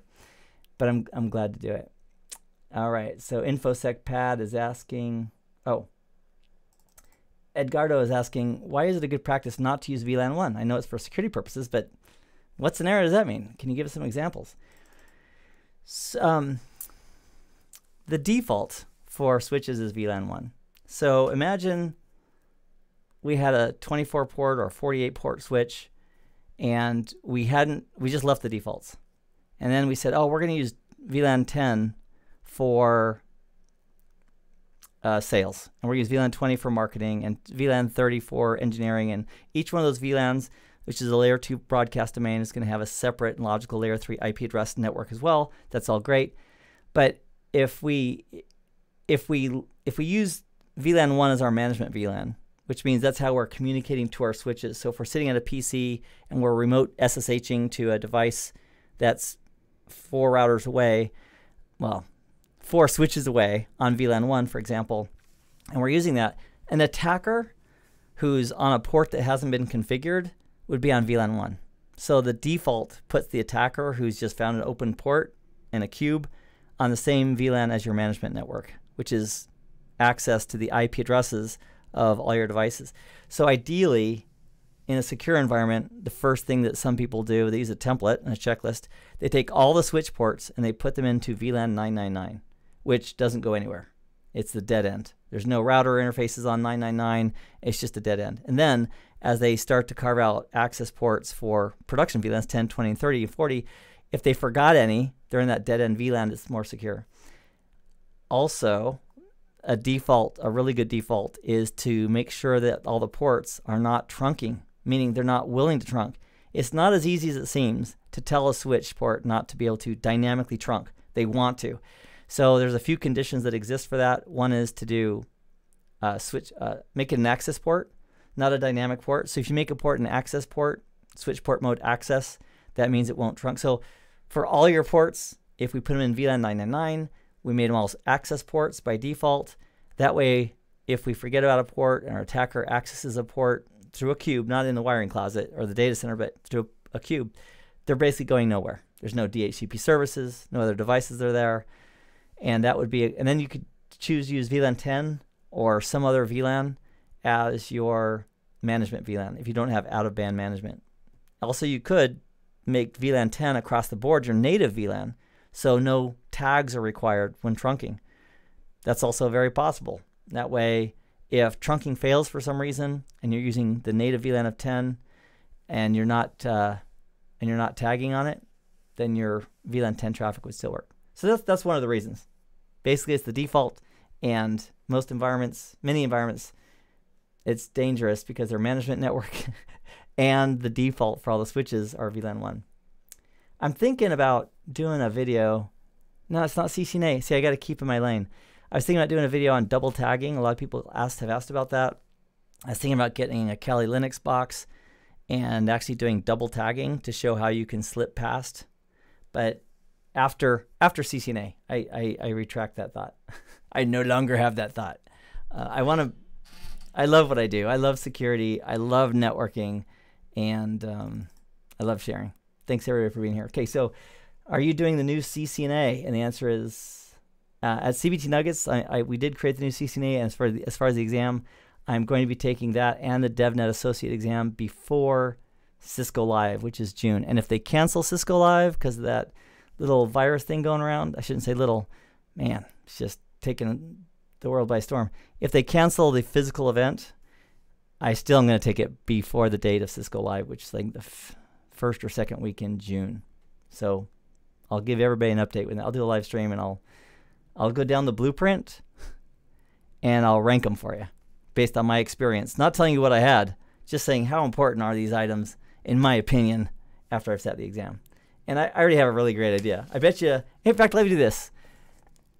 I'm going to, before I take that exam, I will get a fresh blueprint with a nice pen, and I will rank what I believe are the most important parts. I'll rank them 1 to 5, 5 being high, 1 being low. Then I will date that. I won't put it in an envelope and mail it to myself.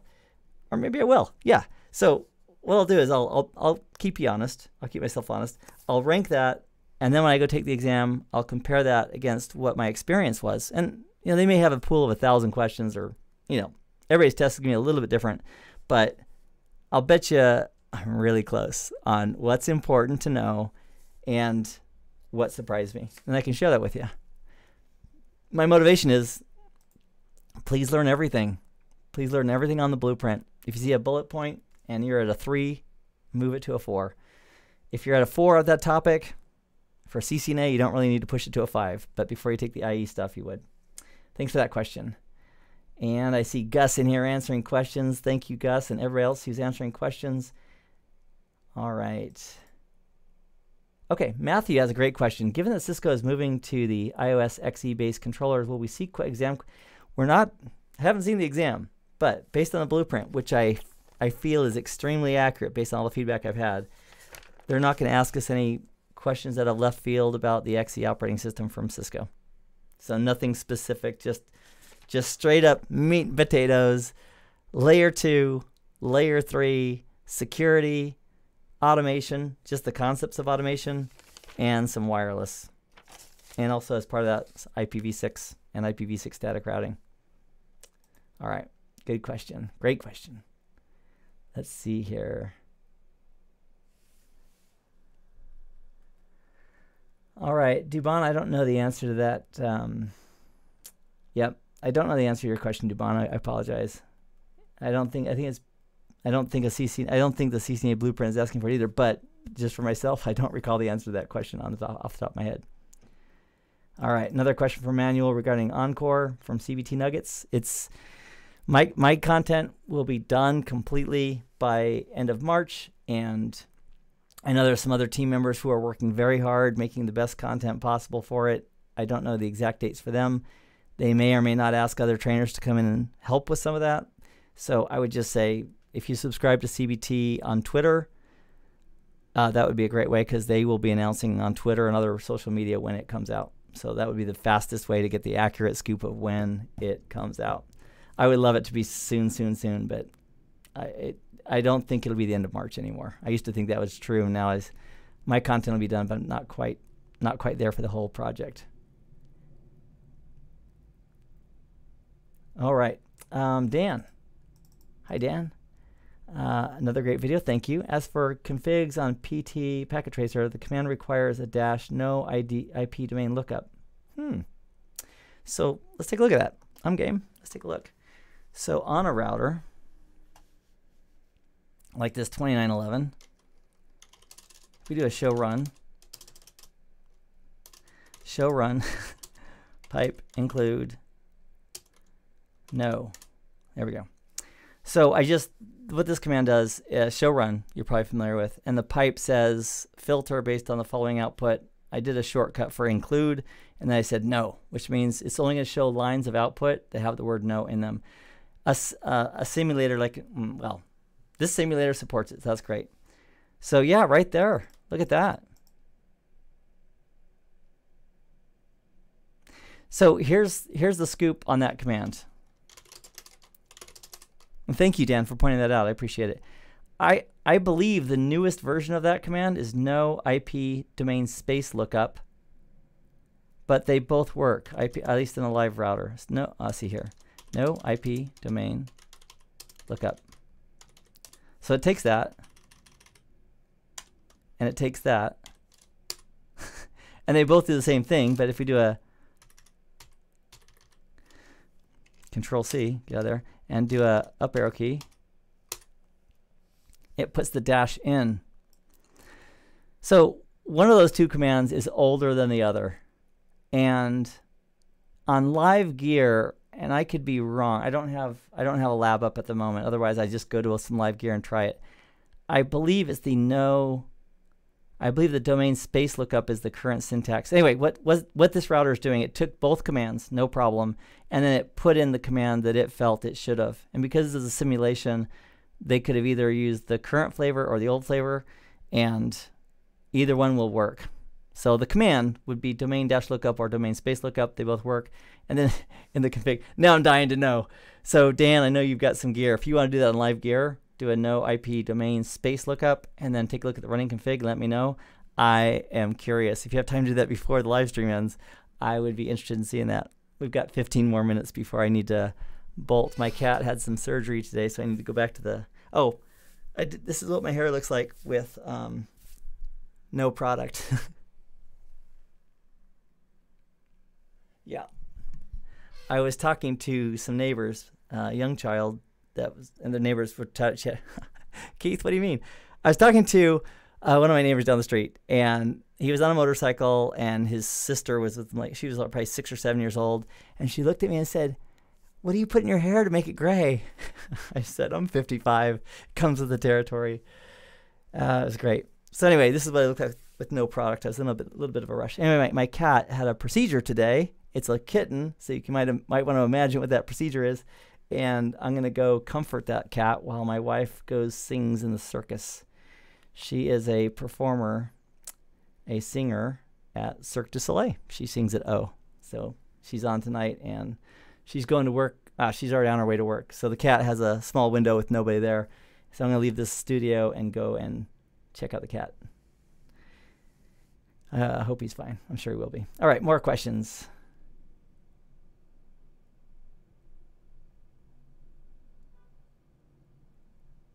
Okay, great. Just looking forward to my name. Matthew's asking, what do you think is the best way to study with Cisco prep books or with video content? And that totally depends. Have you noticed that sometimes people, when they get their news, some people are readers. They want to read the news. And just even if it's in like a digital format, they want to read it versus watch it. My wife and I are opposite with that. Like me, I have a limit. I watch 15 minutes of news a day on what I wish, on what is a fairly neutral, like Associated Press flavor of reporting. And so not too much, suggestibility and motivation one way or the other. I just want to know, how many people have the coronavirus and what happened with this and that and the other in the stock market. Just give me the data, and without too much bias as far as who's to blame. So I will watch that, and I have a go-to app I use for that. And then what she does, she never watches the news ever. It's just not her thing. She prefers to read it. And so as far as learning new things, whether a person reads it, if you have a book that's really good, that's accurate, and it feels like you're used to reading, that's a great way to go. Peter Lepukov, who I worked with at INE many years ago, like 9-10 years ago, I think he works at Facebook or Microsoft, one of the things, a big company now. Super smart guy. He goes, when people would fail the CCIA, he'd tell them, "It's all right. I had to take the CCIA exam 4 times." And then he says, after a pause, "And I got 4 different CCIAs." He has this thick Russian accent. He's just so great. Peter Lepukov, if you ever have a chance to meet him or read his work or shake his hand, well, maybe give him an elbow bump now with the virus going around, do it. He's a great guy. Whenever we'd teach at CC at INE, if he was in the area or in the room, I'd always pick his brain, and sometimes he'd joke with us. I think I'm not sure. Next time I see him, I'll have to ask him. Sometimes he would tell us details about technology with like IP packets, and he would describe something in the header or some part of the IP packet, and I'd think to myself, that doesn't exist in the IP packet. And I thought to myself, I know he knows, right? He knows. But is he testing me? Should I just say, He's great. He's great. And he's super wicked smart. So he has 4 CCAs. But getting back to the point of the question, he read, that's how he studied for his CCIEs, is he went to the documentation. He looked at the blueprints. He looked at the technologies. He then labbed the heck out of all of them, but just studied. I don't think he watched a lot of any videos to get his CCIEs. He just read. So it depends on how you learn. For me, what I love doing is I love a short ramp up, like a learning curve. And so if I want to get into a new topic, for me, video just crushes it for getting in and getting started. And then once I have the basics, then I can say, okay, I got the basics, I have the framework. Now I can start using books and other research and labbing it up and getting more hands-on practice. So for me, it's video. For other people, if you're more adaptable to reading, that's your thing. But I do a lot of reading because sometimes, like RFCs, I used to not like RFCs like 20 years ago. RFCs, but if you want to find out why in DHCP, that broadcast bit is there, and sometimes it's set, and sometimes it's not set, and when it happens and when it doesn't happen, the RFC is a wonderful resource. Just go read the RFC. And then you can take a look at, based on how Cisco or Juniper or some other vendor implemented that technology based on the RFC. And sometimes the RFCs are created after the fact based on technologies that Cisco had, like ISL, Inter-Switch Link, a trunking mechanism, which Cisco had before 802.1q existed. So that's great stuff. All right, moving down. Will this content be available offline? So I think YouTube has the ability to download content, I believe. So this will be stored on YouTube. It'll make it part of the master playlist for CCNA 200-301. And I think YouTube has the ability to download content locally and watch it later. I believe that's the thing. I don't know if I've ever done it, but I believe it's a thing. All right. Let's see if there's any others. And I've got I've got 8 more minutes. Plenty of time. Yes, Charles, thank you. 3 ways of learning: visual, auditory, and kinesthetic. Absolutely. Seeing things, hearing things, or more of a touchy-feely experiencing things. And I think that all of them can be used to help reinforce the learning. One of the things I found to help really reinforce learning is teaching it to others. Like, tell somebody else about the TCP/IP protocol stack, a loved one, and just explain it, or whatever the topic is you're learning. And I often discover when I do that the first time is that, wow, I've got a lot of holes in my theory and my logic. I need to revisit that. And then I revisit it and get better and better every time.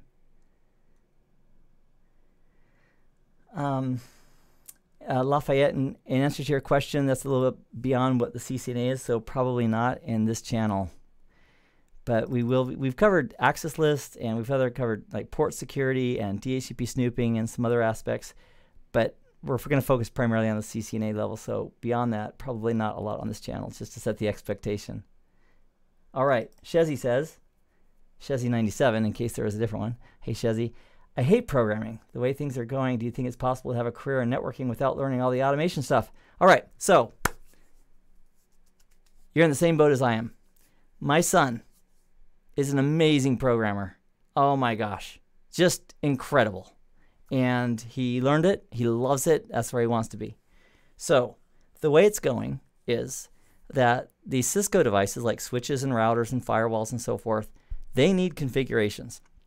And as we have more devices, we're going to be interacting with those devices more and more and more with APIs, which involves a controller chatting with that box, that router, that firewall, that switch, whatever that network device is, to give it instructions and to get information from it.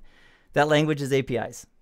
So the API part, I want to make sure that everybody who's on this channel is very comfortable that an API is nothing to be afraid of. It's simply, in fact, it's coming up soon. I'm not going to wait too long. We'll get out Postman, and we'll take some public resource that everybody can do, and we'll bring up Postman, and we'll talk about the basics of how this works. In fact, Star Wars.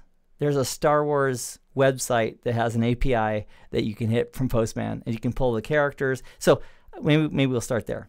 But as far as understanding how that works is important. Do you have to write all the scripts, and do you have to create the... You don't have to. But there's tools out there where you can use a tool like Postman, and then you can click on the code button, and you can get that code in like Python, all these other formats. So you don't actually have to create the code. You just have to be aware of how it works, would be my recommendation, and then where it applies, and then what orchestration platform is being used to manage the controllers, which are actually managing the devices. So as far as becoming a programmer, I'm not going to do that. I will pass DevNet though.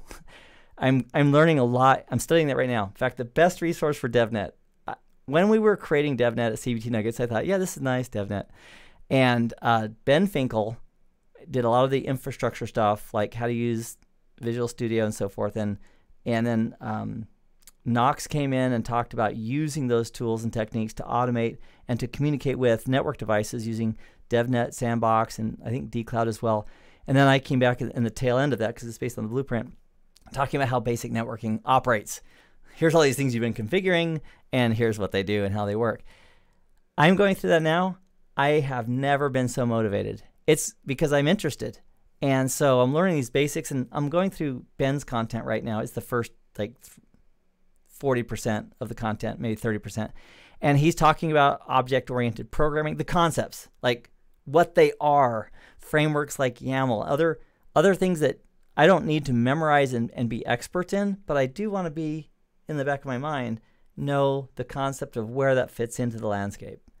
And so where my job is going to come in is that when I get to Knox's content, which I've taken sneak peeks already, when he talks about setting up automation so we can use one interface and just talk to all these different devices, or we can talk to a controller with like DNA Center and get in. It's amazing, and it's not fearful. So I'm not going to be writing code as a network engineer or a network architect or a network person who supports networks, but I am going to be familiar with how that works, and I'm going to get my DevNet Associate certification as a baseline mark that says, yes, Keith understands these basics. And that's what the CCNA is too, just so you know. The CCNA says, I have this basic knowledge of how this works, how these pieces fit together. I'm not an expert, but I have a basic understanding of a lot of these parts. And then you take that information and then you move it forward. That's the secret. Take the information and move it forward, apply it. You're going to forget some of it. That's okay. You're going to get really, really good at some aspects. That's great too. And just keep on moving your career forward. The secret is just don't stop moving. My dad's 90. I talked to him today, and he's 2 years ago, he was using a Windows 7 computer. Now he's on an Apple. He has a smartphone. He has a smartwatch, and he swims an hour a day. I'm like, how does a 90-year-old man swim an hour a day? Well, you start with 1 minute, and you go to 2 minutes, and 3 minutes. And he has his watch, which is waterproof, and lets him swim. You know, my dad's a good example. We don't see eye to eye in politics. We don't. But he's got a really good attitude about always doing a little bit more. And his life is representative of that. So ours too, right? No matter where you are, bottom of the ladder, middle of the ladder, you're on the ladder on the wrong building, move the ladder, start at the bottom. It's just a matter of keep on going. And when you have depressing days, I've got depression in my family, in my family and some of my children's history. And, I'm a lucky guy. And I realize that some days are really, really crappy, just like the worst. Like I don't want to get out of bed. If that sounds like it's coming out of me, it is. Sometimes I don't. And then I realize, okay, that's like I'm going to treat that day like a sundial. A sundial is where it has a little angle thing and the sun shines on it. You can tell what time it is based on the shadow. Sundials don't work on cloudy days. So I take those cloudy days that weren't very good and I just say, you know what? To heck with it. I might use another word there. That's that day. My next day is this. Here's my goals for this day. Get out of bed. Exercise for 15 minutes. I don't feel like exercising. Yeah, but you'll feel better once you do. And then just go for small, repeatable patterns and then just keep going. Like today, I am sick. Not with coronavirus.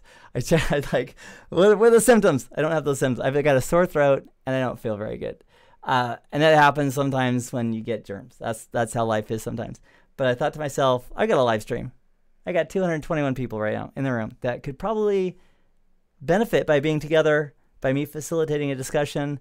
I should really do this. And so I thought, yeah, heck yeah, I'm going to do this. So sometimes moving helps.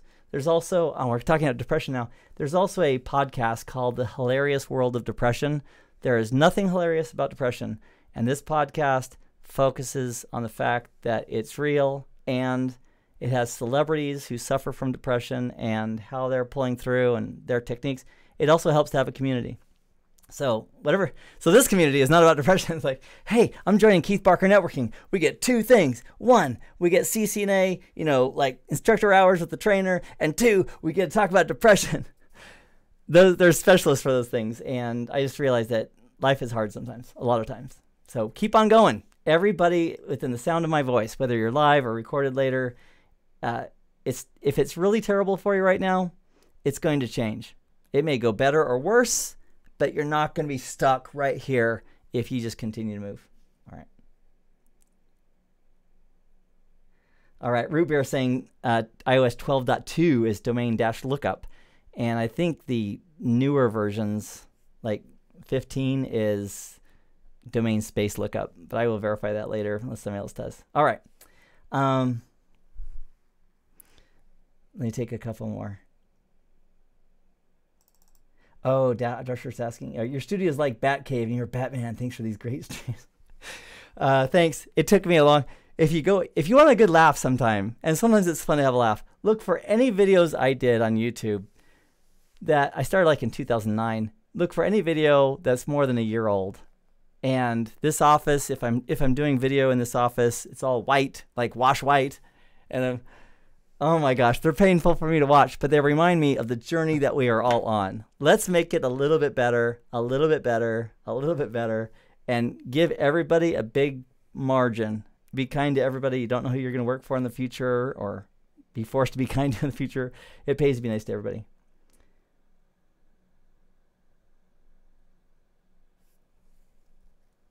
Okay, Dan saying iOS Gear 15X on 2811.